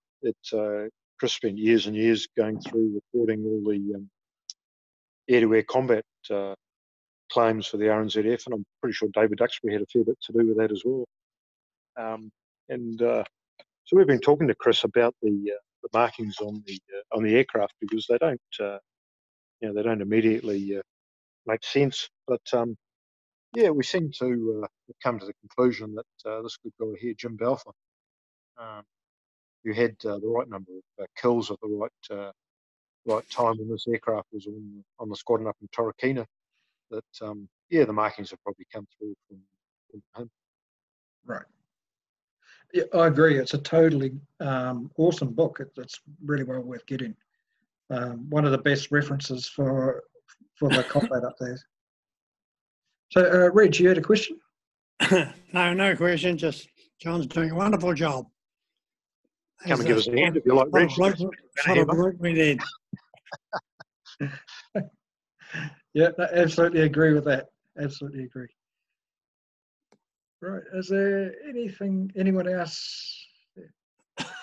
Yeah, just from Des, Jide, John and Reg, thankfully you're both off unmute.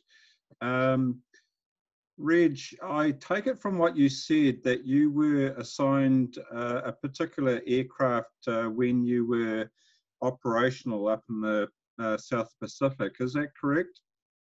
Yes, that is correct, yes. Okay, so in that case, were you quite close to your maintenance crew on operations?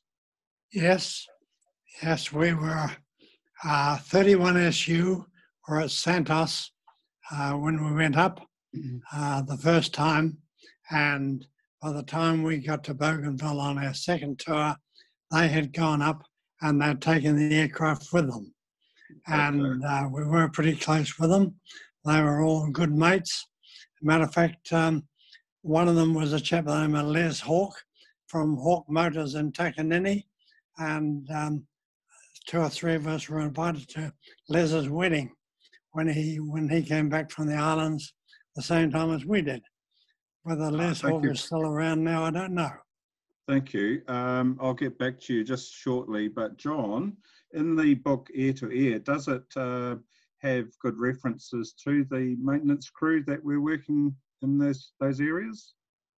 No, not at all. I mean, the air-to-air book is about the air-to-air combat, so it's about the pilots, the operational records books, and the claims. There are a couple of pretty good books about guys serving up in the islands, and of course down here in Blenheim over the years, there's been a lot of not now, but there were a lot of retired guys down here that have done their time up in the islands, and yeah, all those guys were really interesting to talk to. You know, some of the guys did 18 months, 2 years up in the islands, and that's a long time. You know, the pilots rotated in and out gee, what were they up there, 6-8 weeks, something like that. Do you have any books that refer to the engineers in particular above anything else? Yeah, there are. There's 2 or 3 books out about those. Look, if you want to flick us an email, I'll give you Yeah, I'll certainly do that. And to both of you, my interest is because my first flying instructor in 1969 had served in the South Pacific as an engineer. He got turned down by the RNZAF to be a pilot, so he became an engineer and he spent time up there. So I'd be quite keen to sort of find out if there's any references to him up there. He was a fantastic engineer, but more so a fantastic flying instructor. And I think some of what he probably did up there during that time made him the sort of person he was. He was an outstanding guy. And for want of a name, his name was Lewis Valiant. Right. Yeah, focus an email or something, mate, and I'll point you in the right direction if we can. Thank you very much, John. Thanks, Reg. And thanks to Allan, Emett as well for your contributions. Really enjoyed it today.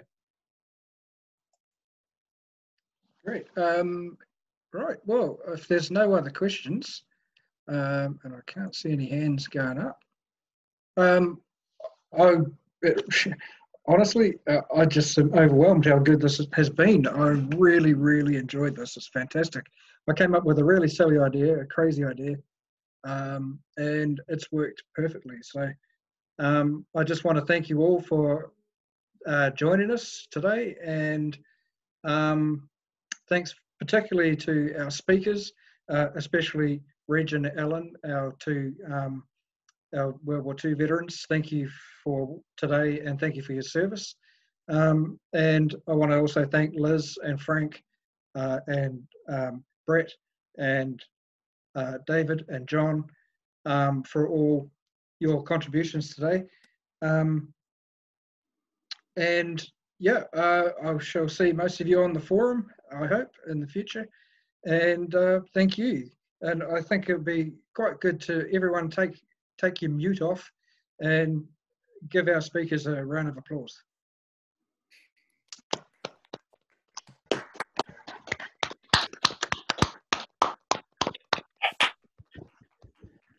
And thank you, Dave, for setting it up. It's been really fantastic and it's been a great afternoon. Well, an afternoon well spent, in my view. Yeah, absolutely. Agree. Totally. Great. Thank you, Dave. Thank you, Dave and Phil. Yeah, nice one, Dave. Do it again. We probably will do it again. I know. I think maybe sometime in the future. Tomorrow? No, it won't be tomorrow. we might do one perhaps on the mosquito. How's that sound? Yes. Or the Corsair. Well, that's down the track too. Yeah. If we do the Corsair, we're going to have to get the Allan and Reg back on. Why not? Yeah, why not? Oh, thanks very much, guys. Really appreciate it. Thank you. Thank you. Thank you. Dave. Cheers. See ya. Bye. Cheers, boys. Cheers all. Bye. Bye. Bye.